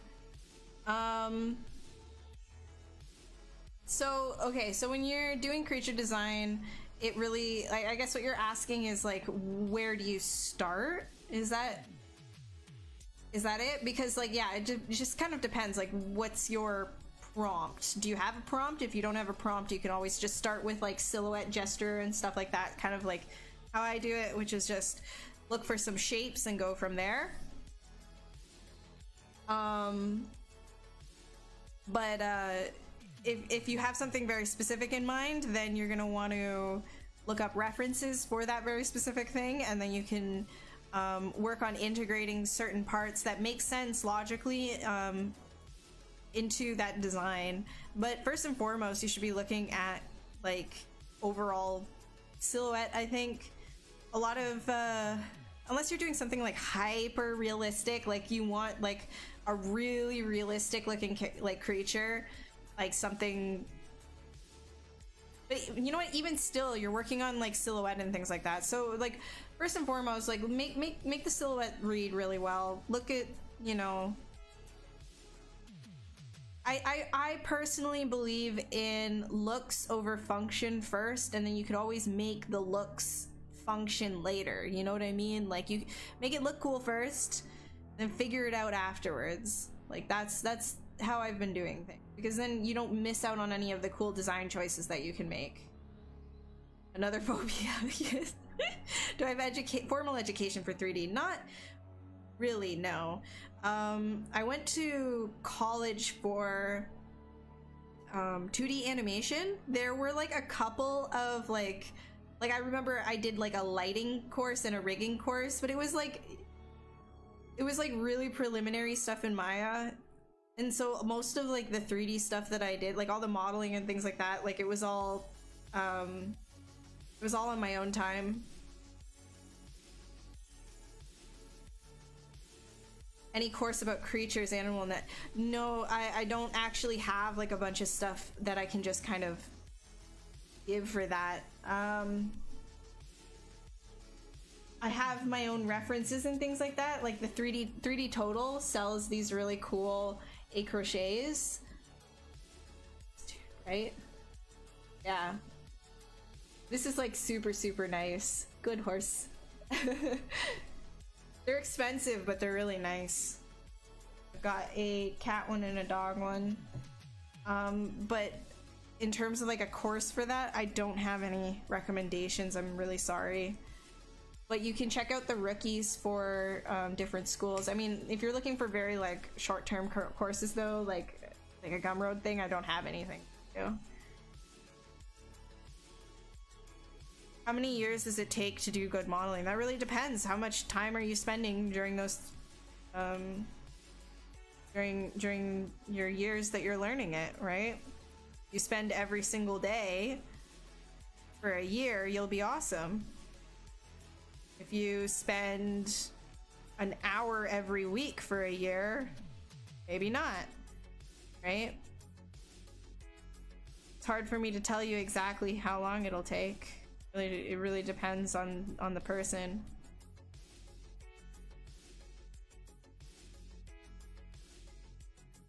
Hey, Tuarda. Thank you.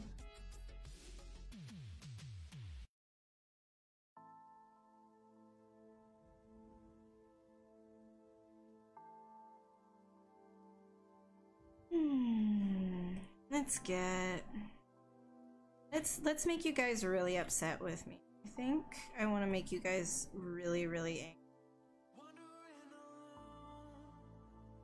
Kind of the mood that I'm in.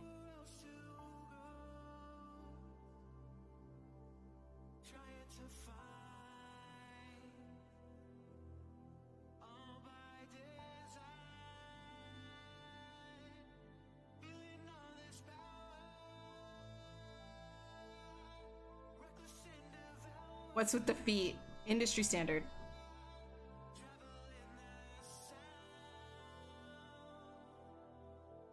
Your cat is intrigued by the bug. No!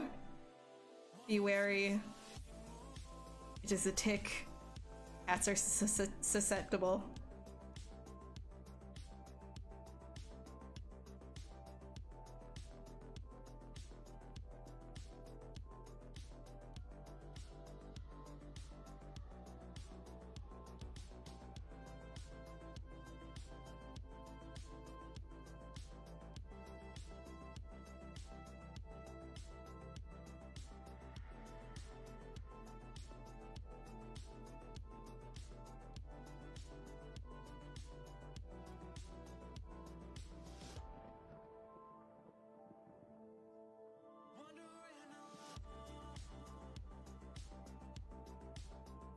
Scale reference? No, wait. If it's scale reference, hold on.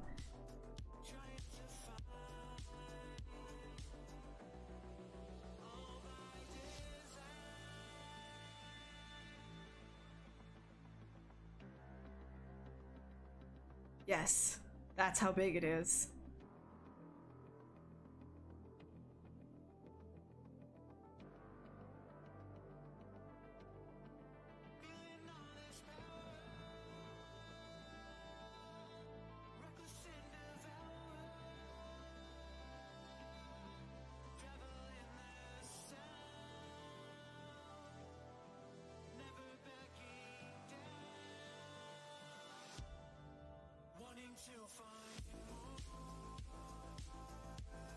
See, I don't find the bigger the scarier. I find it if it's like uncanny. Like it's in that uncanny like largeness, you know? Like if you saw a spider that's the size of a skyscraper, like sure that's scary because it's a big thing that's just walking around with many legs. However, if you saw a spider, like a tarantula gets this big, but if you saw a tarantula that was like this big, like a dinner plate, there's like, your brain can't quite comprehend the level of like that sort of size. I find like that's what really freaks me out, is when it's just like, wait, hold on. That isn't like monster big where I can accept it, and it's not what like the size it should be. It's in dinner plate size. I don't like it. Dinner plate sized bugs are bad news, man. I don't like that. I don't like that, because it's like, you think about it, right? That's like the size. A dinner plate sized bug is the size that it could still like suck your blood and stuff, but it could also like kill you. You know what I mean?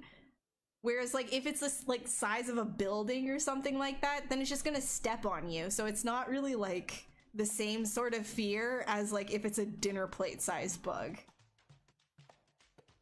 Yeah, exactly, Charda. I don't like the, no. It's a mistake, man.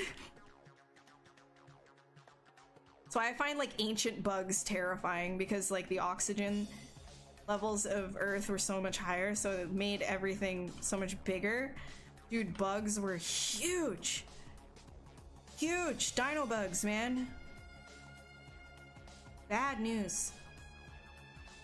My PC properties, I'll just tell you, I'm using 64 gigs of RAM. I have a Ryzen 9 processor, and I have a 2070 CPU.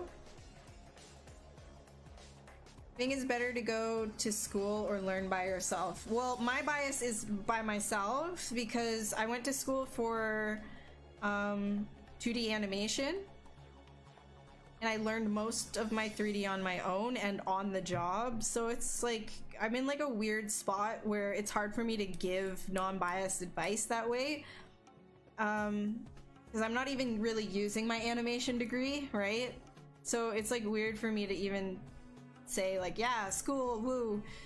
But it worked out for like a lot of people too, right? So I would just say that it depends on the person.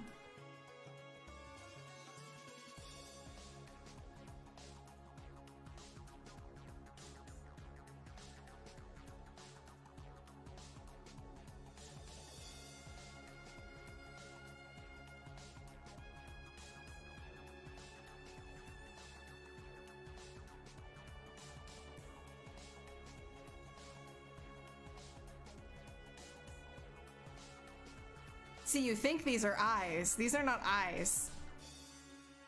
These are not eyeballs. It doesn't have eyeballs. It doesn't do that. It doesn't do eyes.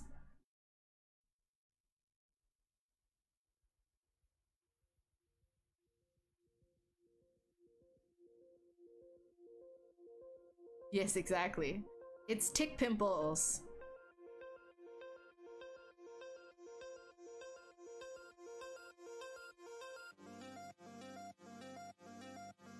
My 2-sentence tutorial on Instagram. Wait, oh. Your anatomy sucks, nature. Oh, but it's true!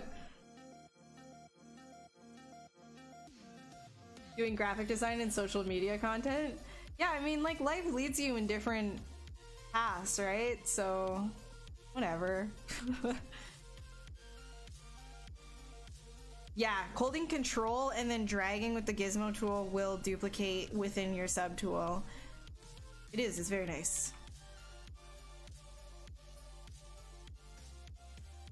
So if I grab one of these, which if you have the gizmo on, right, and then you hold control and click on one of your, like, these are all different poly groups, right? You hold control while the gizmo is active, you can actually just go ahead and click on, and it'll mask off that specific poly group for you with the gizmo active. So with the gizmo also active, you hold control and then you drag, you're going to get it to duplicate from that spot, and you can kind of keep doing that. That's what I do instead of just making a new subtool. I just control and drag and just mess up my file like crazy.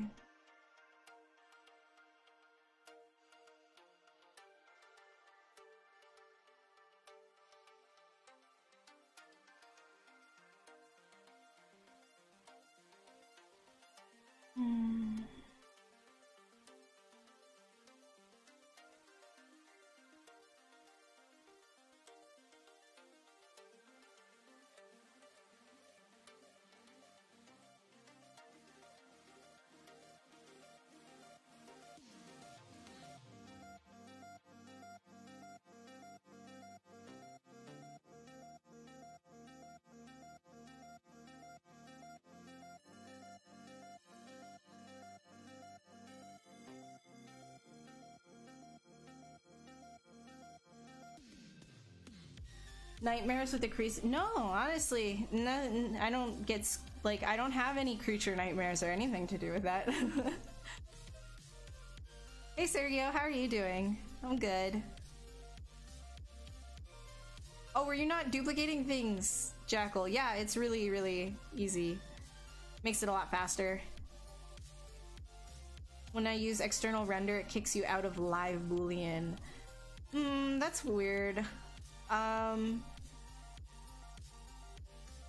I think if does the boolean carry over? Because usually before I send my sculpt over to Keyshot, I usually just make sure, like, make the boolean mesh before I send it over.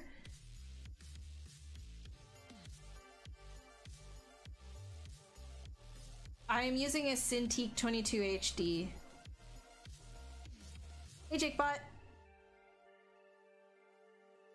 Yeah, I'm gonna take a break before we continue with this monstrosity.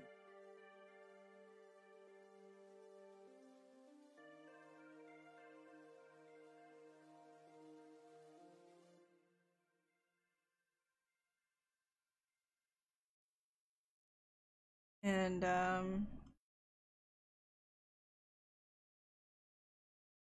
haven't saved this at all.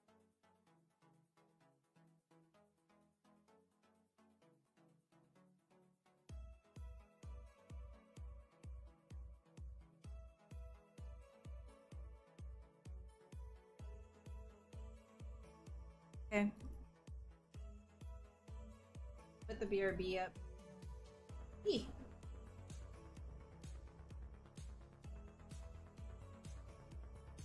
Alright, I'm a BRB, and in like anywhere between 3 to 5 minutes, and then I'll show you Monty, and then I'll keep sculpting for the rest of the 2 hours. Eee.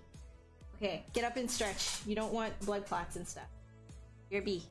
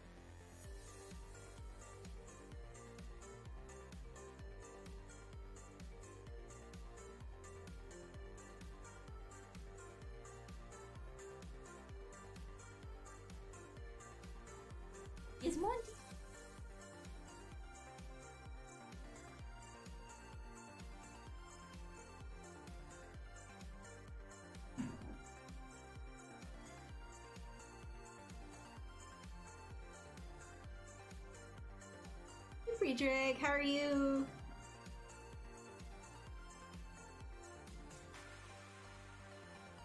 Hi. This is Monty. Everybody knew this is Monty, my boyo. My emotional support dog. my potato sack that has a consciousness. He's a potato sack with a soul. When I'm anxious, he just a good weight. You know how like how if you're really anxious it feels good to have like a weighted blanket or something? That's Monty for me. Just as this. The boy. The boy.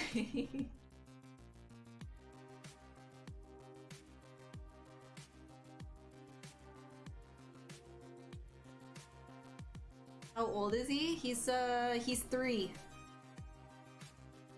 3. Gonna be 4 in October.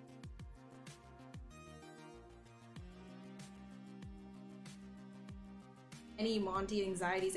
Oh yeah, we have pigeons on the porch now. Because it's springtime, so they're looking for they're looking for places to nest. Sorry, I don't want to scream in his ears. They're looking for places to rest, so he sees the pigeons and he just completely freaks out at them, like, and then he'll be anxious the rest of the day because like it's not like a normal like bark bark, you know, like a normal dog goes. Like his like hackles go straight up, like hackles, like the fur on the back of his neck, like it goes whoosh, like straight up, like you would think he's a porcupine. He hates the pigeons so bad. Like, oh god, foreign entity, foreign entity. No, Howard, I have my own personal channel as well. I have it listed. Yes. Yes, I do. Right here.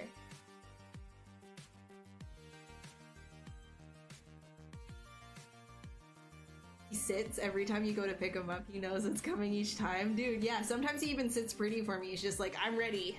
Sometimes he even just jumps into my arms, depending on like how excited he is that day. He'll just jump right into my leg, like, arms.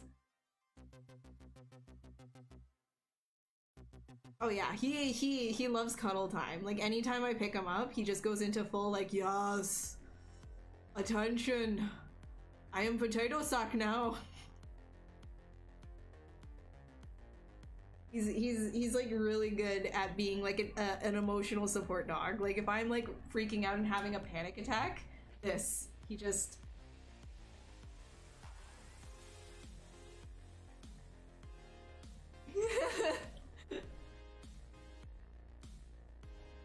He's a very good boy. And I didn't even have to like, I didn't train him to do this or anything. This is just him. He likes doing this since he was like a puppy. He's just been really like chill. Just loves cuddles. He's like a fucking suck. He's 7. Brooklyn, 14 out of 10. Absolute 14 out of 10. I agree. I don't even know her. She's a 14 out of 10. Okay, put you on the ground now. Yes.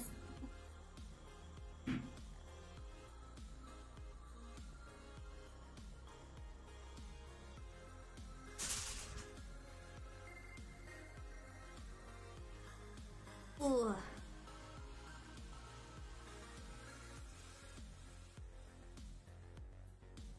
And then it goes right under my feet. Not my arms, it's my feet.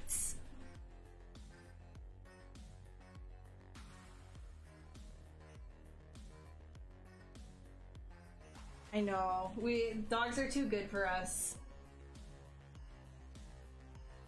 If I didn't have Monty while freelancing, I would probably be actually insane by now.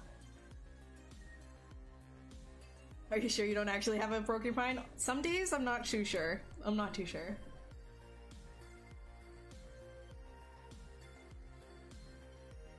Hey, Bavin. Great.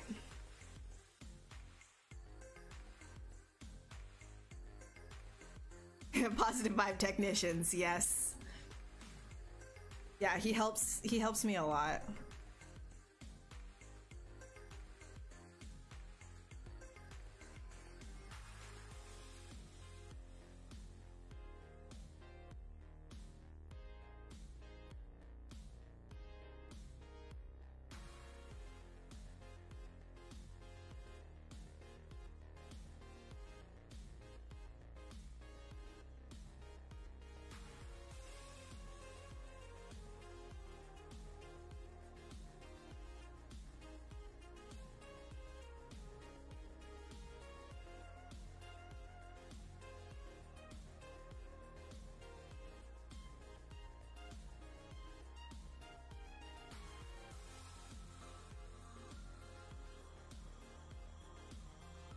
Freelancing counselor. Perfect.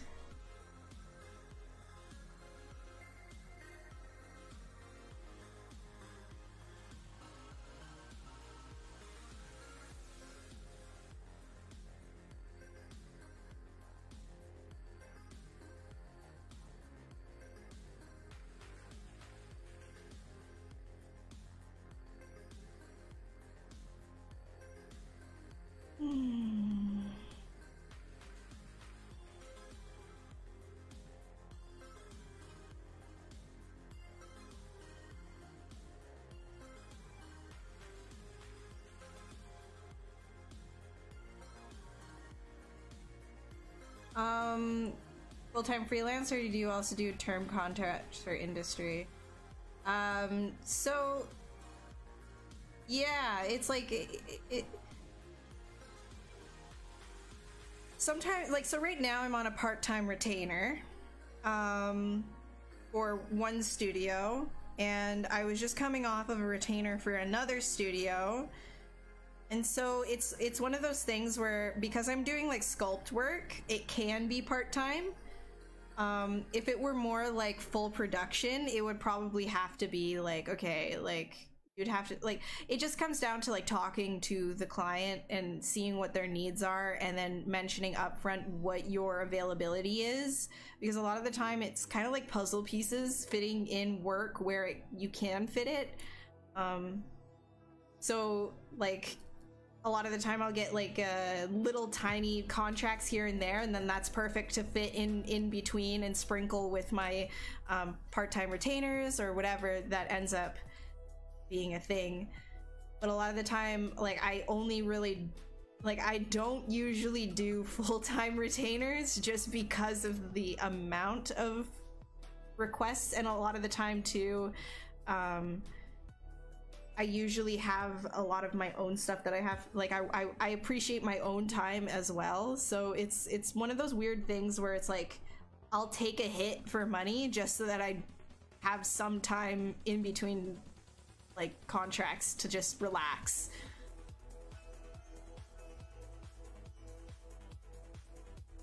But yeah, it all comes down to communication, all of it. Like, you just tell them like, hey, like, I am on this part-time retainer, like I can't do full-time right now. There's an ability to do full-time, but you have to wait 5 months or whatever it is, right? So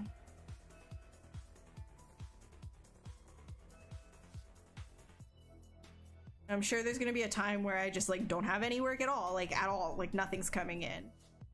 I know when I first started freelancing, like, work was sparse, like it would come in waves. Now it's sort of like this kind of like consistent, like at least something every month type deal.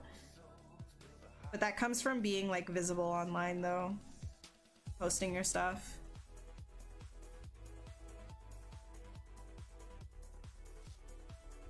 Also, post stuff to LinkedIn. I know it sounds weird, but post your art to LinkedIn. I've met a lot of like really interesting people, potential clients and stuff, just from recently starting to post my stuff on LinkedIn. I never really like thought to do that for whatever reason. I was like, ah, whatever. I never use LinkedIn. Post your stuff to LinkedIn.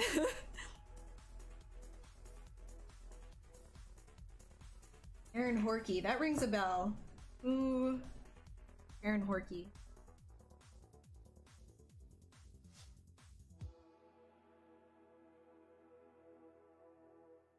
Yeah, that I don't know who.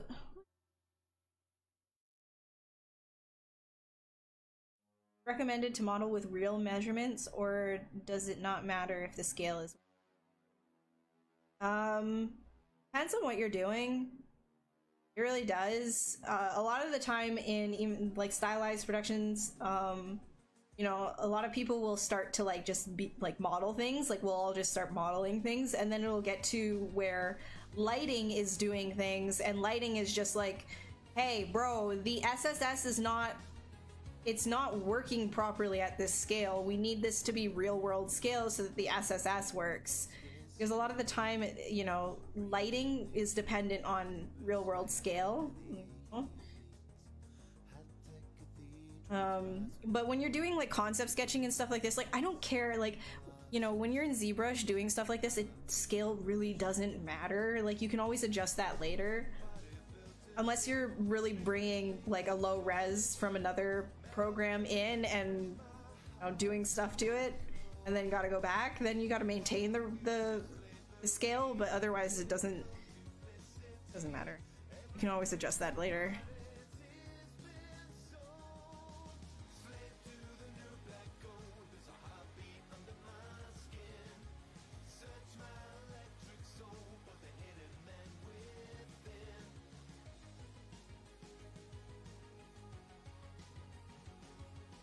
It does make sense. As a freelancer, we should treat ourselves as professionals, no? Yes, absolutely. I just never really thought to like, I never thought of LinkedIn as like an art-friendly place, but like our industry exists on LinkedIn just like it, you know, every other industry does, so.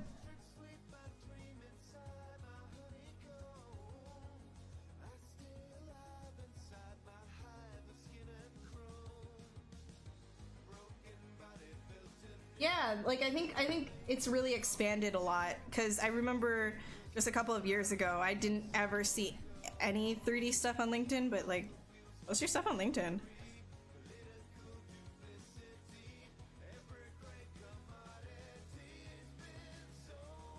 And you know, you can even think about it this way, right? If you think about how people treat different links, right? A lot of the time, like, you know, if you were to tell somebody on social media, hey, here's my art station, and you have the picture of it like on Twitter or something, you say, hey, here's my art station, you post the link of the art station, the majority of people, and I know this because, you know, you have the statistics, you have the analysis there, the majority of people won't click the link, they won't go and look at that stuff. So if, you know, if you think about LinkedIn the same way, nobody's like, most people are not going to actively look and search for your portfolio or look to find your art station. So like if you're like posting your work so that other people can see it on your LinkedIn when they click on your page, then it's like on your activity or whatever, then it's like, you're in you're in their face. It's good. The less clicks, the better, right? Like,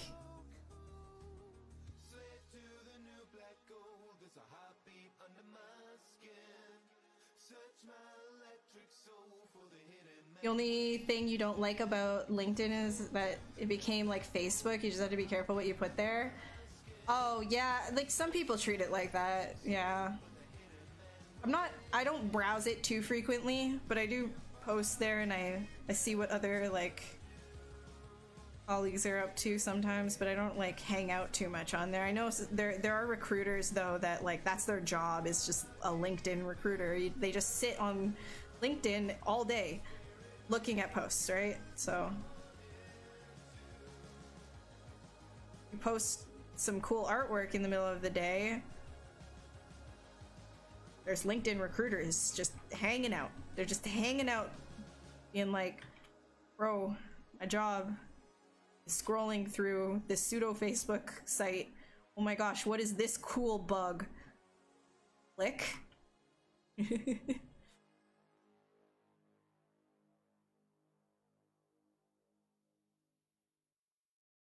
What do you think about Fiverr, Upwork, Freelancer, those kinds of pages? Are they worth the time? I think they're not. I think they're dumb. Like, I think that's okay. I shouldn't 100% say that. Like, I'm coming from a very biased point of view. I need to like establish that, right? Like, I have work, and so I will advocate always for people to be charging what they're worth, charging their hourly that they're worth. When you're like putting yourself on Fiverr, a lot of people who are putting themselves on Fiverr don't know how to price themselves, and you end up doing a lot more work than what you're actually worth in the end. And so like, is it really worth your time for pennies to be doing this for other people, you know, like selling yourself for like really lowballing yourself on Fiverr or something like that?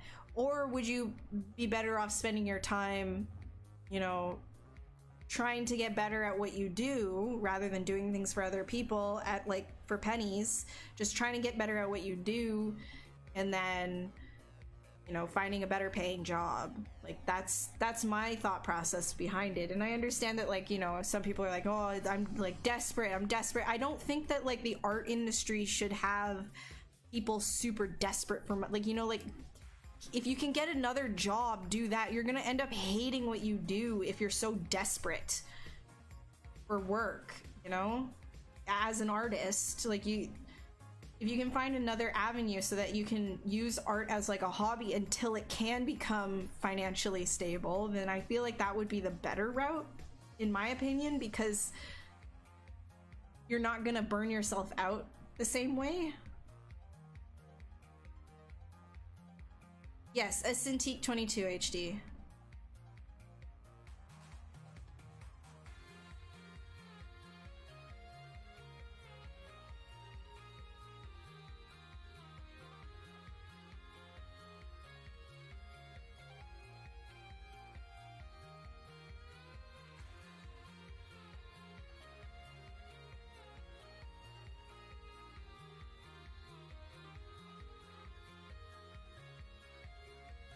What stand do you use to have it on the angle like that? I'm using a thing from like an arm. It's like the ergonomic, the Ergotron, but it's like the cheap Amazon version, which does the exact same thing. So you can save money and get the cheap Amazon version of the Ergotron, which does the exact same thing.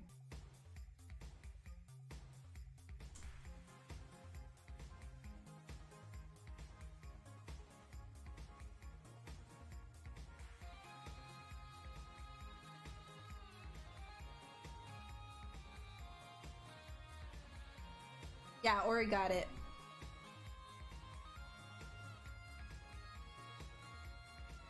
One thing I need to get you to understand though about the Cintiq, you have to make sure, you have to be very, very good about your posture when using the Cintiq, otherwise you can severely hurt your shoulder. And I'm being really serious about this.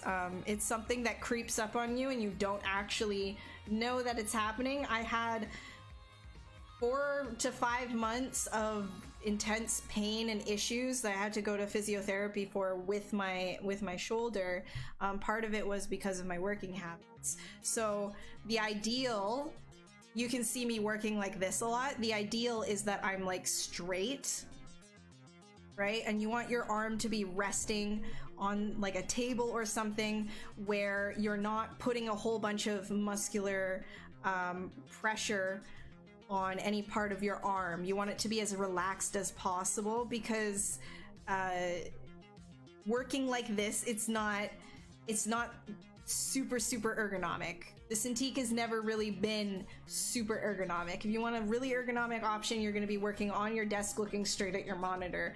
But the Cintiq comes with challenges with ergonomics, so you have to be very good about taking your breaks and very good about your posture. So make sure that your arm is supported. Always support your arm. Don't work like this. Don't do this hunchback stuff. It will catch up to you. Try and sit straight, right? And like look direct. Like that's the biggest thing that I can say, is make sure that your arms are back, you know, your shoulders aren't rounded forward or anything, and try to work like that, okay? Because it's gonna really hurt you in the long run if you don't. You were just on Noman's stream and Alex mentioned a cool company called Cintiq that deals with accessories. Oh, neat. Keyboard on top of your Cintiq, that's what they do? Oh, Oh, got you. Gotcha. Yeah, I actually don't understand that. The Cintiq on the top, or the keyboard on the top, I wouldn't know. I need to have mine behind. I like that behind, because then I can keep my shoulders back.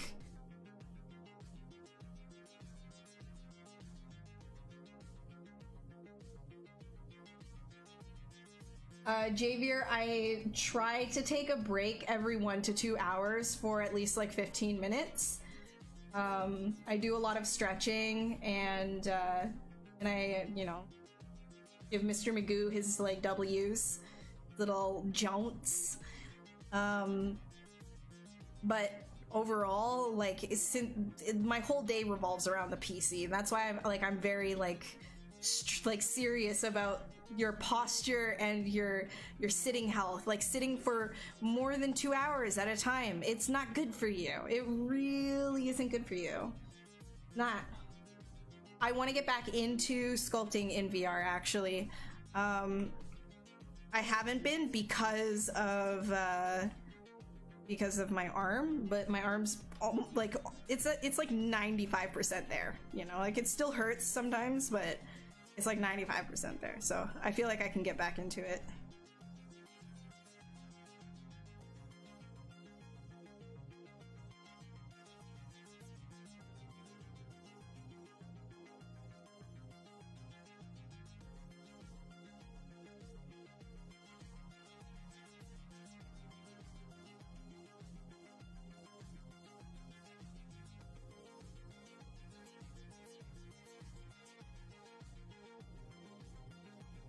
Okay, I think I'm gonna actually save this thing and actually dynamite. I send them to Keyshot using the ZBrush to Keyshot bridge, Eddie.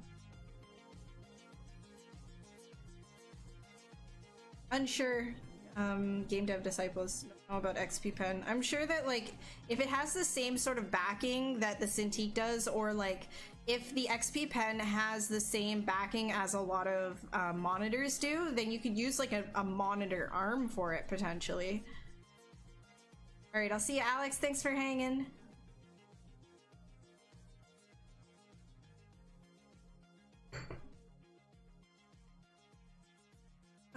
Yeah, okay.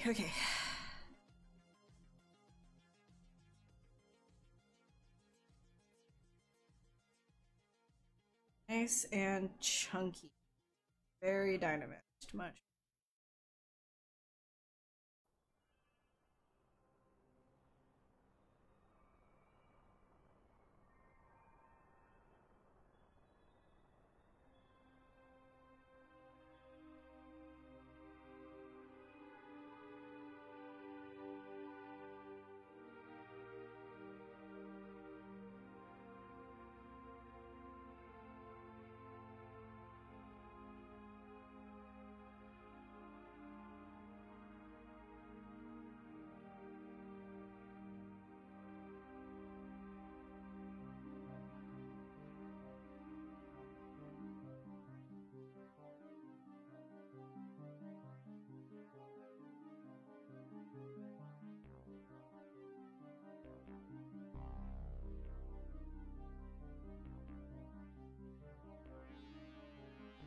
Both.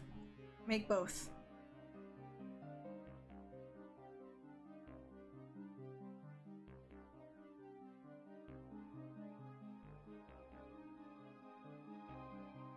Does Dynamesh just mean more and more geometry? Yeah, it's like taking the details that you've made, trying to preserve that while adding more geometry, and kind of like unifying everything.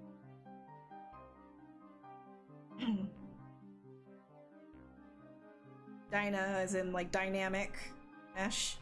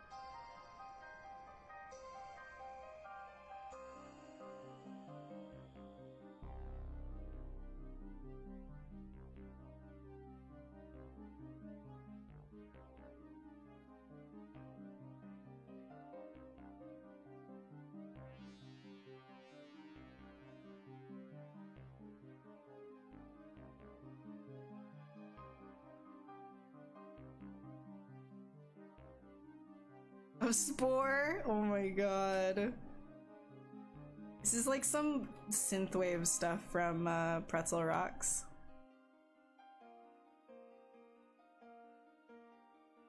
Spore.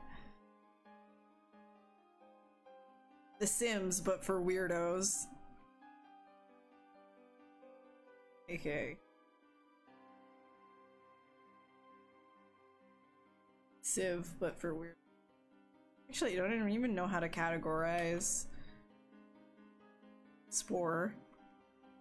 Is this more like Civ? Sort of.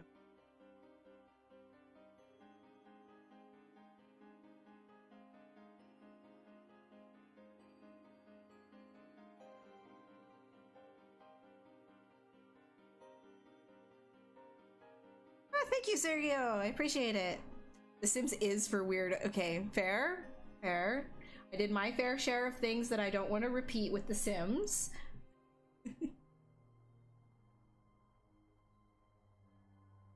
God game genre. But you could argue that every game is a god game genre.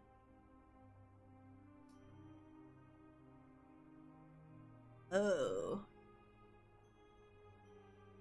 You've been God the whole time? Whoa. Sims is basically simplified 3D modeling if you think. Yeah, so is Minecraft. Minecraft is Legos. Legos is IRL 3D modeling. So. Man, I've been kit bashing since I was 3 years old. I've been kit bashing since I was in diapers and poo-pooing. What have you been doing?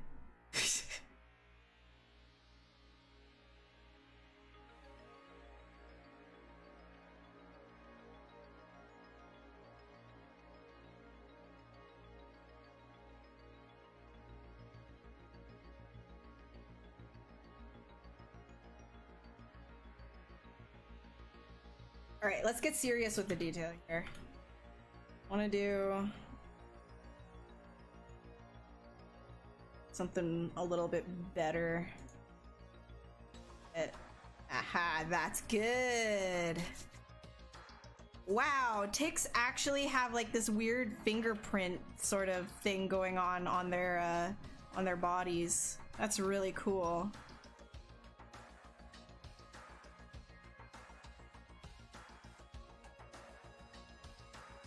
Been a long time since I kit bashed that.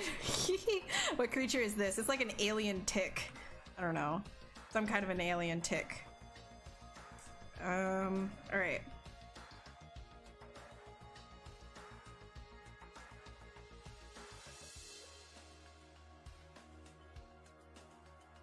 Actually, maybe I don't want lazy. I'm gonna do this live.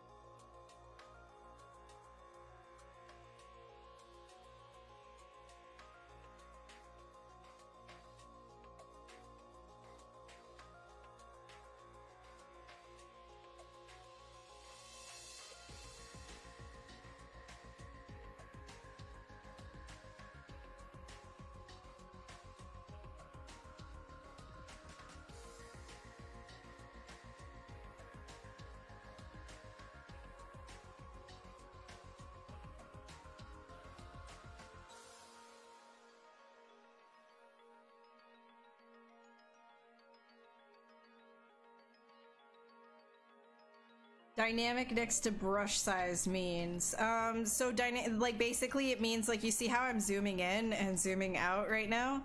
It means that my brush will always stay the same size regardless of like how close to the model I am. It will always be the same stroke size, whereas if I were to click on dynamic, right, if I took dynamic off and I had it at 161 here and then I zoomed in, then it would react like this instead. Right? So it isn't the same size constantly. So if you wanted your brush size to be the same, sorry, that wasn't a good example. So here versus if I were to zoom in, now it's tiny. There, that's what dynamic does. So dynamic keeps it the same, whereas like this, it's not dynamically changing to be the same brush size, depending on where you're zooming into.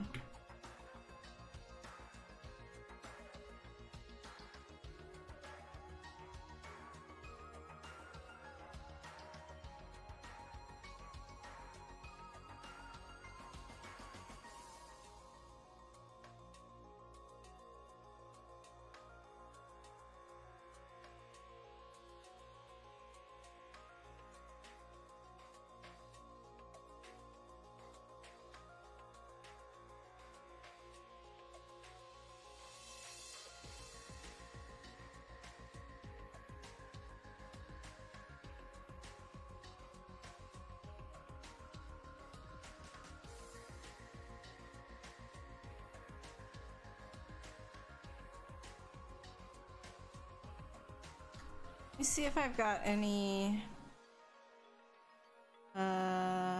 fingerprints. Really, that could work really good.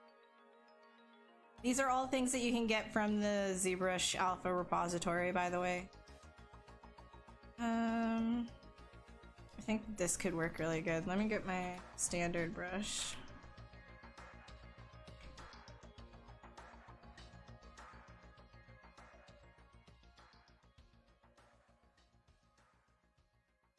And scan.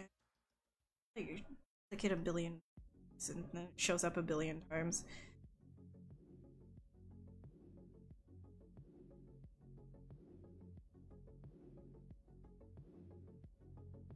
Let's turn that down.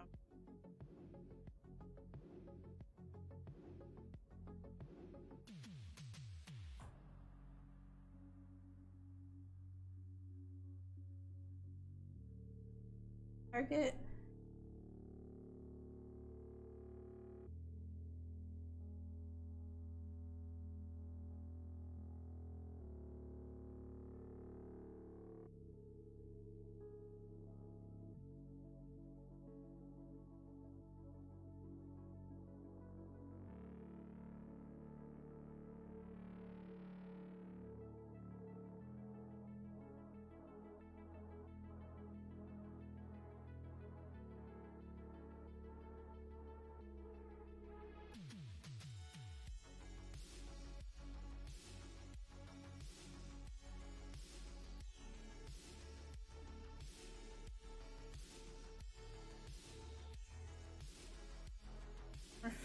Refresh.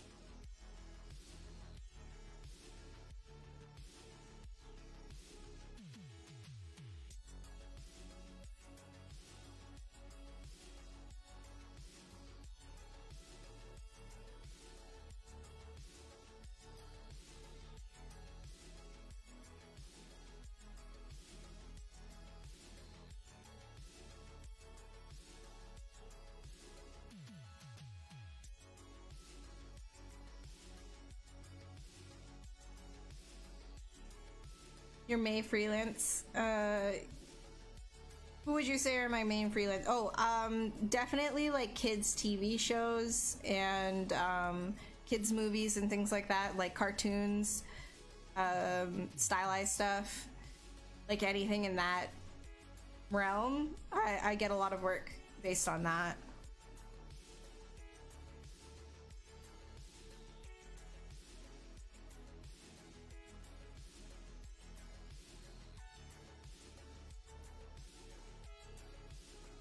But recently there's been more interest outside of that as well, but that's definitely been what it started as.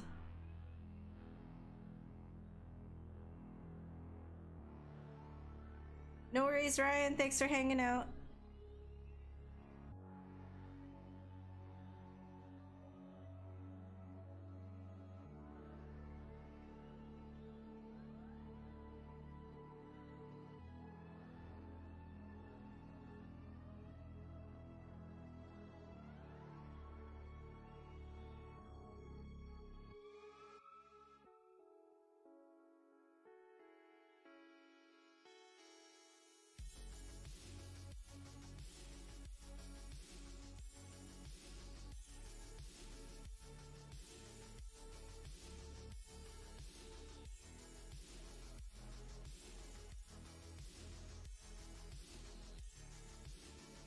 tick.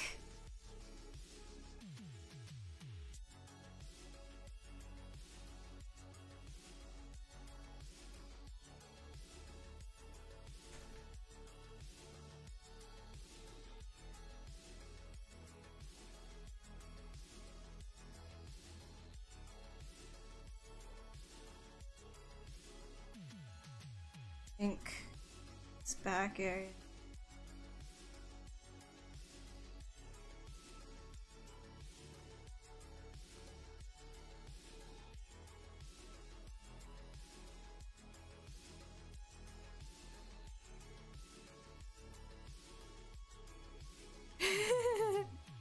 No, I typically like to do creatures and monsters on my own time.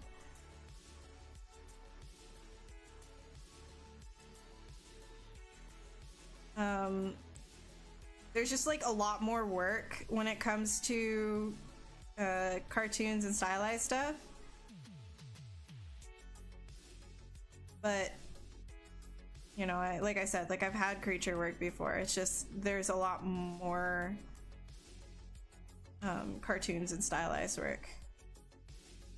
Being multifaceted isn't necessarily a bad thing, you know?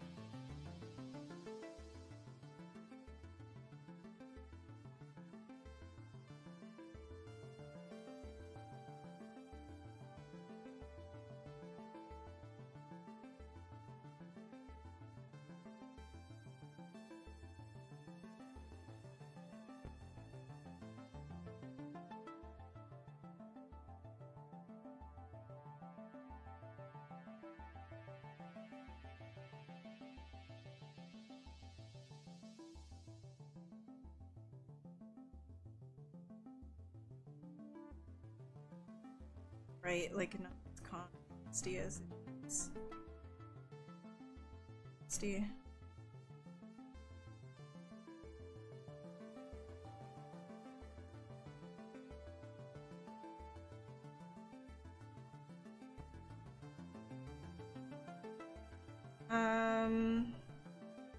Need some ribs. Oh. Tick doesn't need ribs. In fact, I should probably... I think I'm gonna do that. I think. Give this.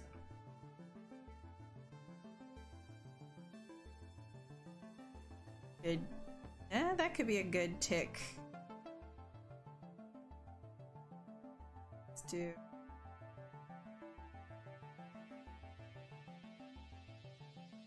This.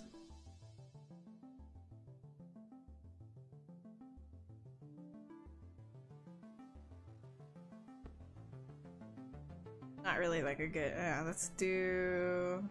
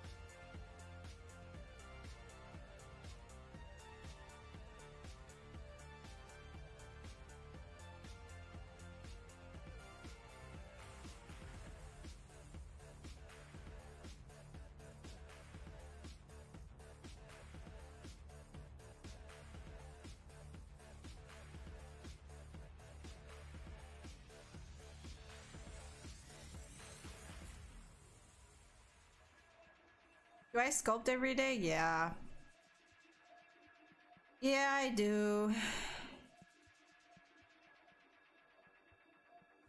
Every single day.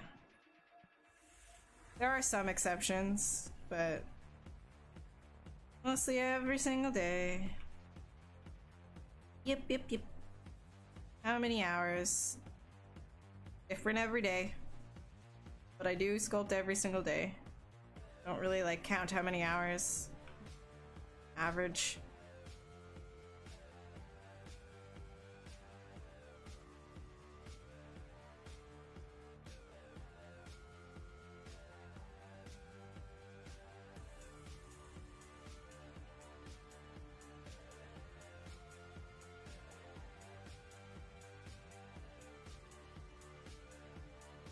I feel like a lot of people are gonna get angry at me for this sculpt.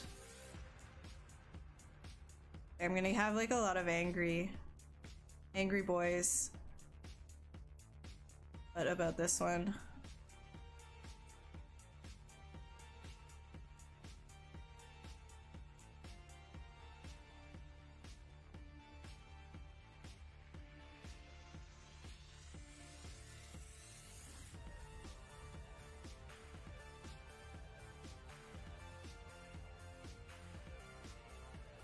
I'm angering you right here.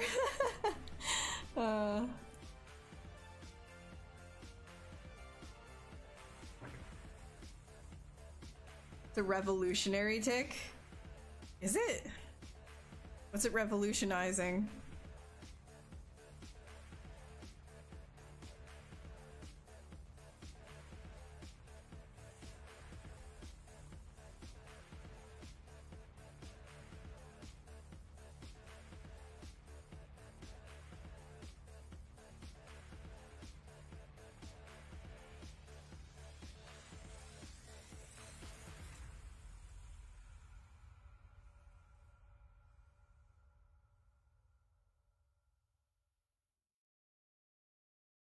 It's gross, make it stop.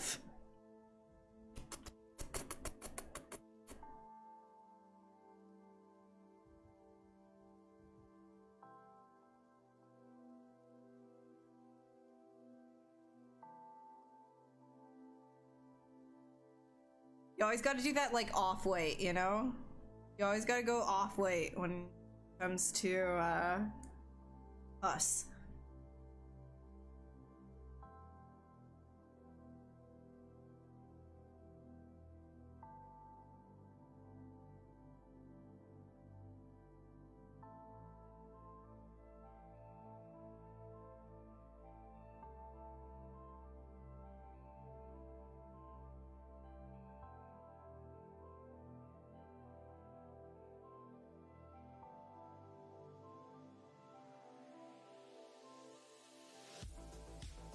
You do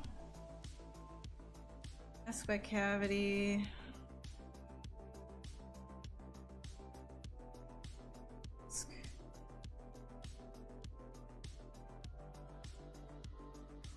Huh.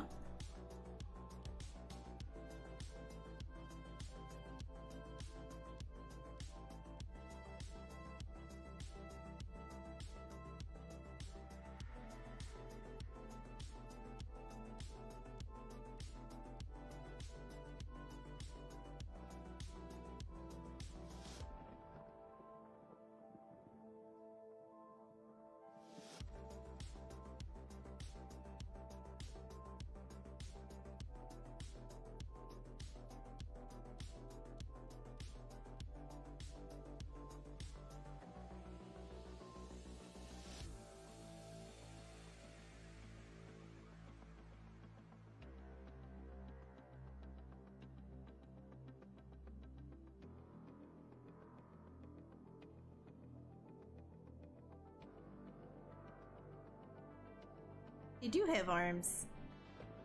Little tiny. This guy's an alien tick though, so it's not like so weird. Straight down. about artistic burnout. You've been drawing for about 8 or so years, and there's been times where you hated it and you were yeah, I understand that. And for some people it really comes down to asking yourself if it's if it happens to be that you like the idea of being an artist more than doing the art yourself. Some people it actually comes down to that, which sounds really messed up, but sometimes you gotta ask yourself that. But sometimes really all it comes down to is you're putting too much pressure on yourself and you need to take a step back and take a break and then come back to it, understanding that every single bad thing that you do is on that journey of being better and better. So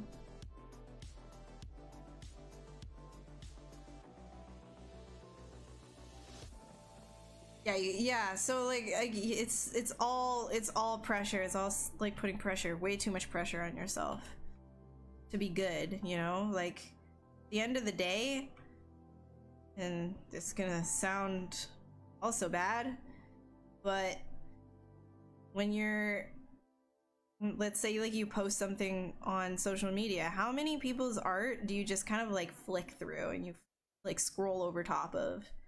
Like, at the end of the day, like, you gotta be doing this for you, because as much as people say that they really like your art and stuff, most people will just look at it for a total of like 2 seconds. You're lucky if even that, right? A lot of what your art is to a lot of people, unfortunately, is an impression. And to that, I have to say, there was somebody who said it before, and I retweeted that as well, but it's just, you're not a content creator and you shouldn't put your pressure on yourself for that. You are an artist. First and foremost, you are an artist, and artists are very sensitive, and we put ourselves in what we do, and that can be paralyzing, especially in today where you're just seeing newsfeed after newsfeed of like so much art content, right? And that's where it's just like you gotta like step back and say, okay, I don't care if this is bad. Like, I like doing this, don't I? I like doing this. I'm just gonna do it for me. And it's okay if it's bad, because you're still doing it for you. You're still making your art for you. And that's really what you have to like try and rationalize with yourself or something like that.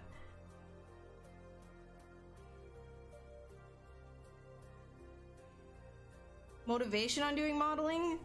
So when it comes to like 3D modeling, I don't actually like, I don't enjoy retopology and all the technical stuff. I like sculpting and painting personally. Like, that's my favorite part of the process. So usually I just do that, you know, like I focus on that. However, if you want to like a job as a 3D modeler, you have to do more than just that, right? So if that's what you want as a job, then you have to tell yourself, okay, I gotta sit down and actually do it.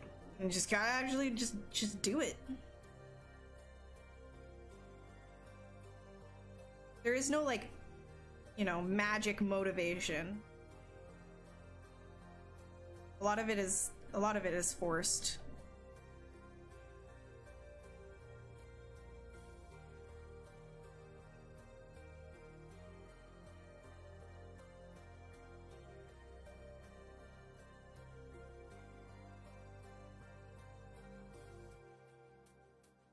Knew it was a hat the whole time.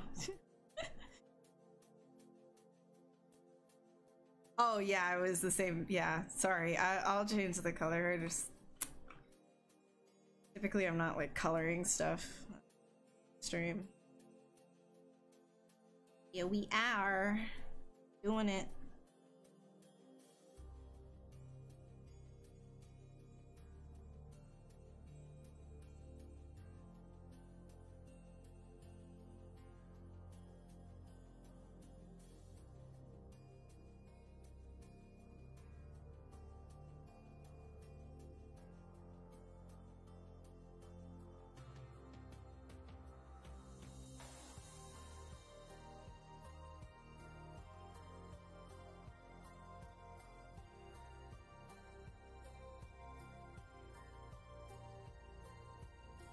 Is it a cut? No, I just used the paint thing from ZBrush.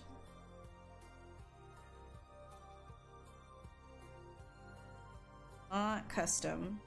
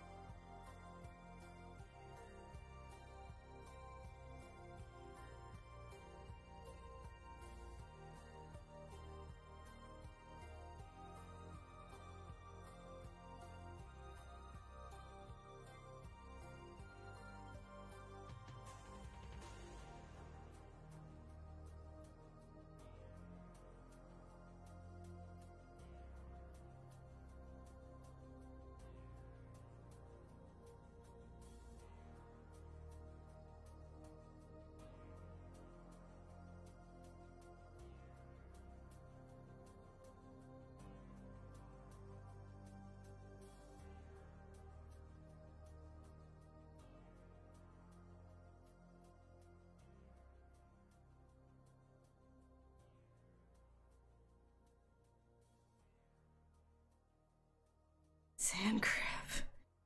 It's a tick. The tick, I tell you.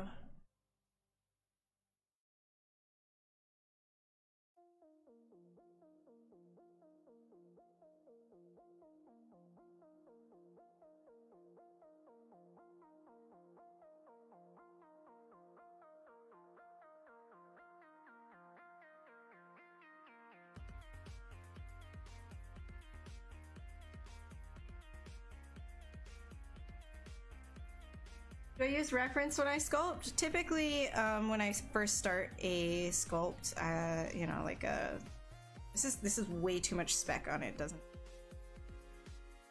Yeah, there we go. Oh, that's so much better. Wow. Okay. Typically, when I'm like starting a sculpt, I will just kind of like sketch. Unless it's like for something very specific, and then I'll get a reference for it. But, you know, if it's just like, yeah, if it's just for fun, then a lot of the time, like on these streams, like I don't reference, I just like do the sketch. But if it is for a project, then yeah, I will definitely reference. What's the sage you're listening to? I'm listening to a playlist from Pretzel Rocks. It's like copyright free music.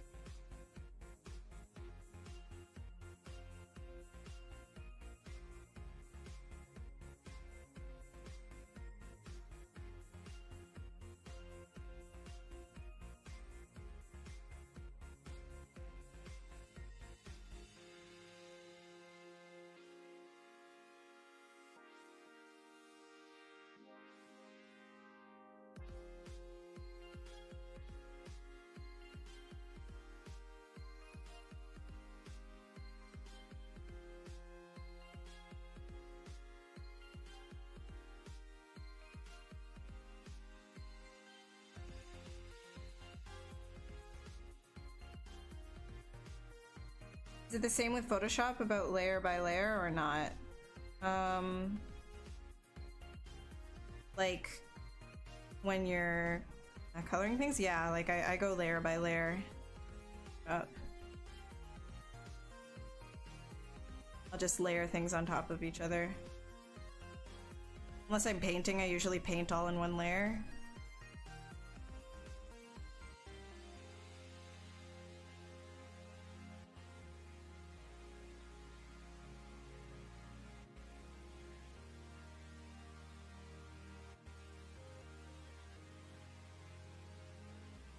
Shalom.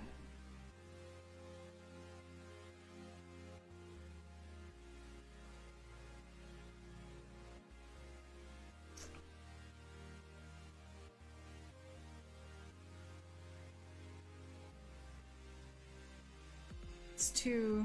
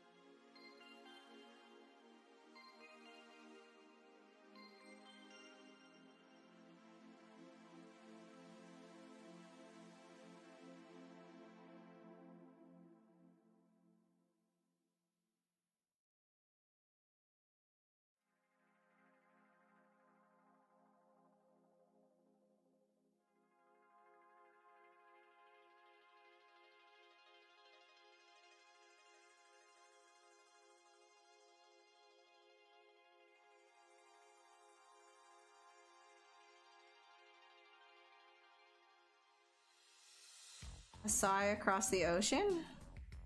I'll try to remember that. I probably won't, I'll be honest with you, but I'll try to remember that. Hi, Sean. Making a tick, an alien tick, nasty thing.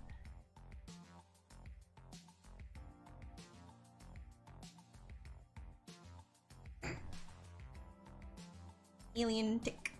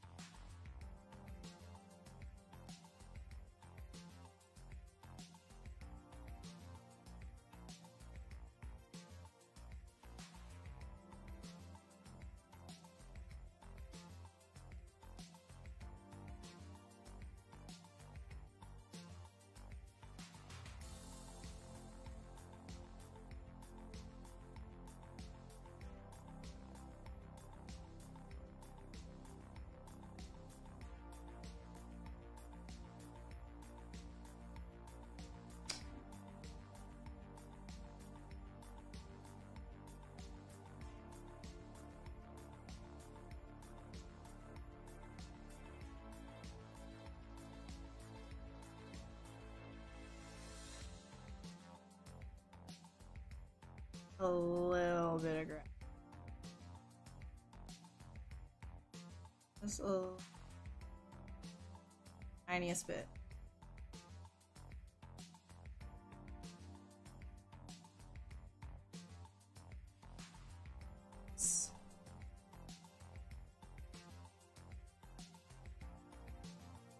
Oh.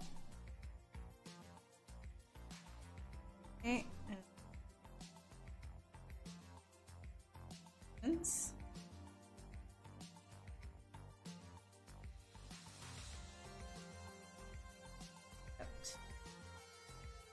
Oh.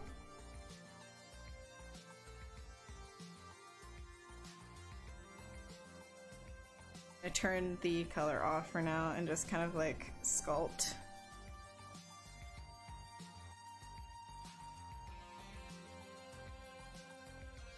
Kind of tired for color anyways.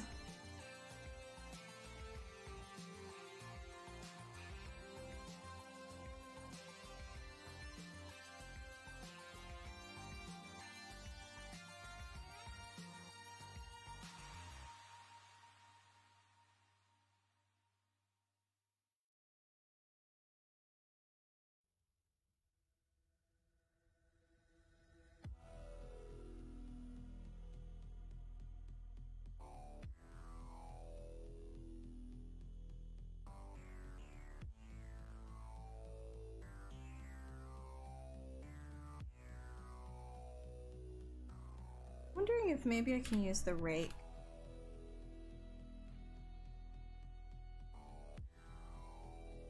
Just gonna use.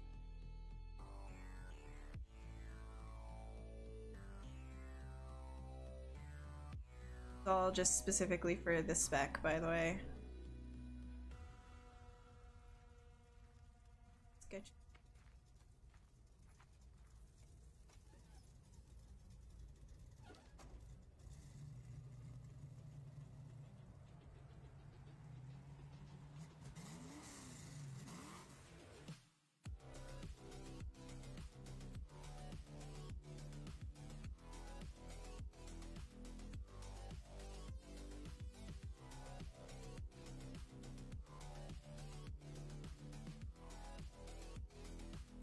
How do you color in? Yeah, it's poly paint. What was the material that I was using? It was Skin Shade 4. Shade 4. Comes with ZBrush.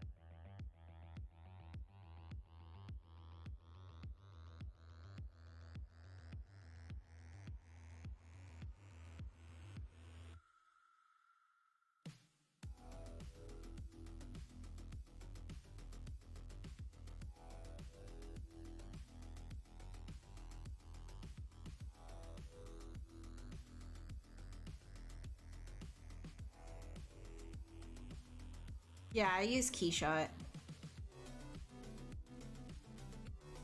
I use Keyshot and then I paint over in ZBrush. No, I don't participate in NFTs.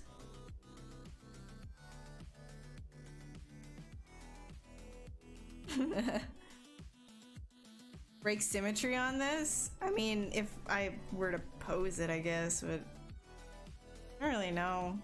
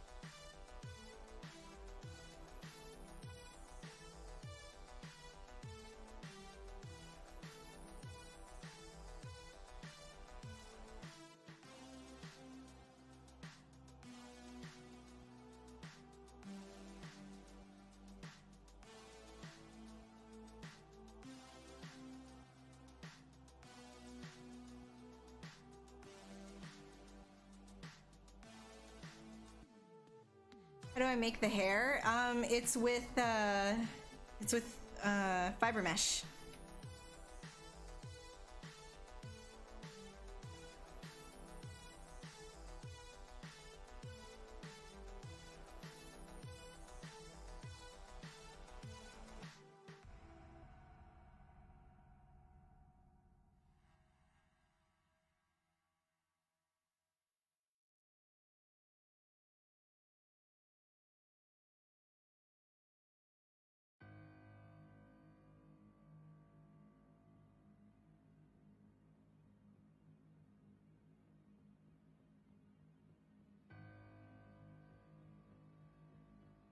Do I still use some kind of reference for this one? This one I'm thinking of a tick.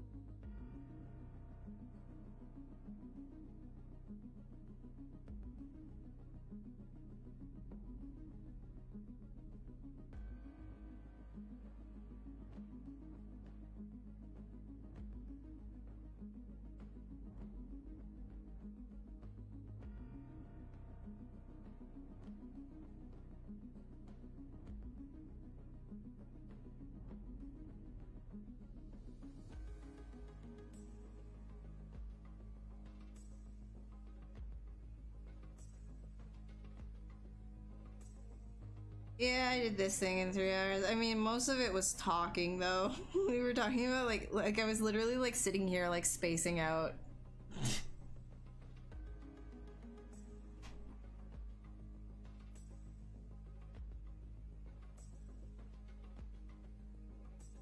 Thanks, just me. That's why we build flamethrowers.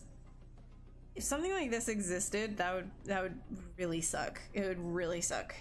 Really, really suck. I'm using a Cintiq 22 HD.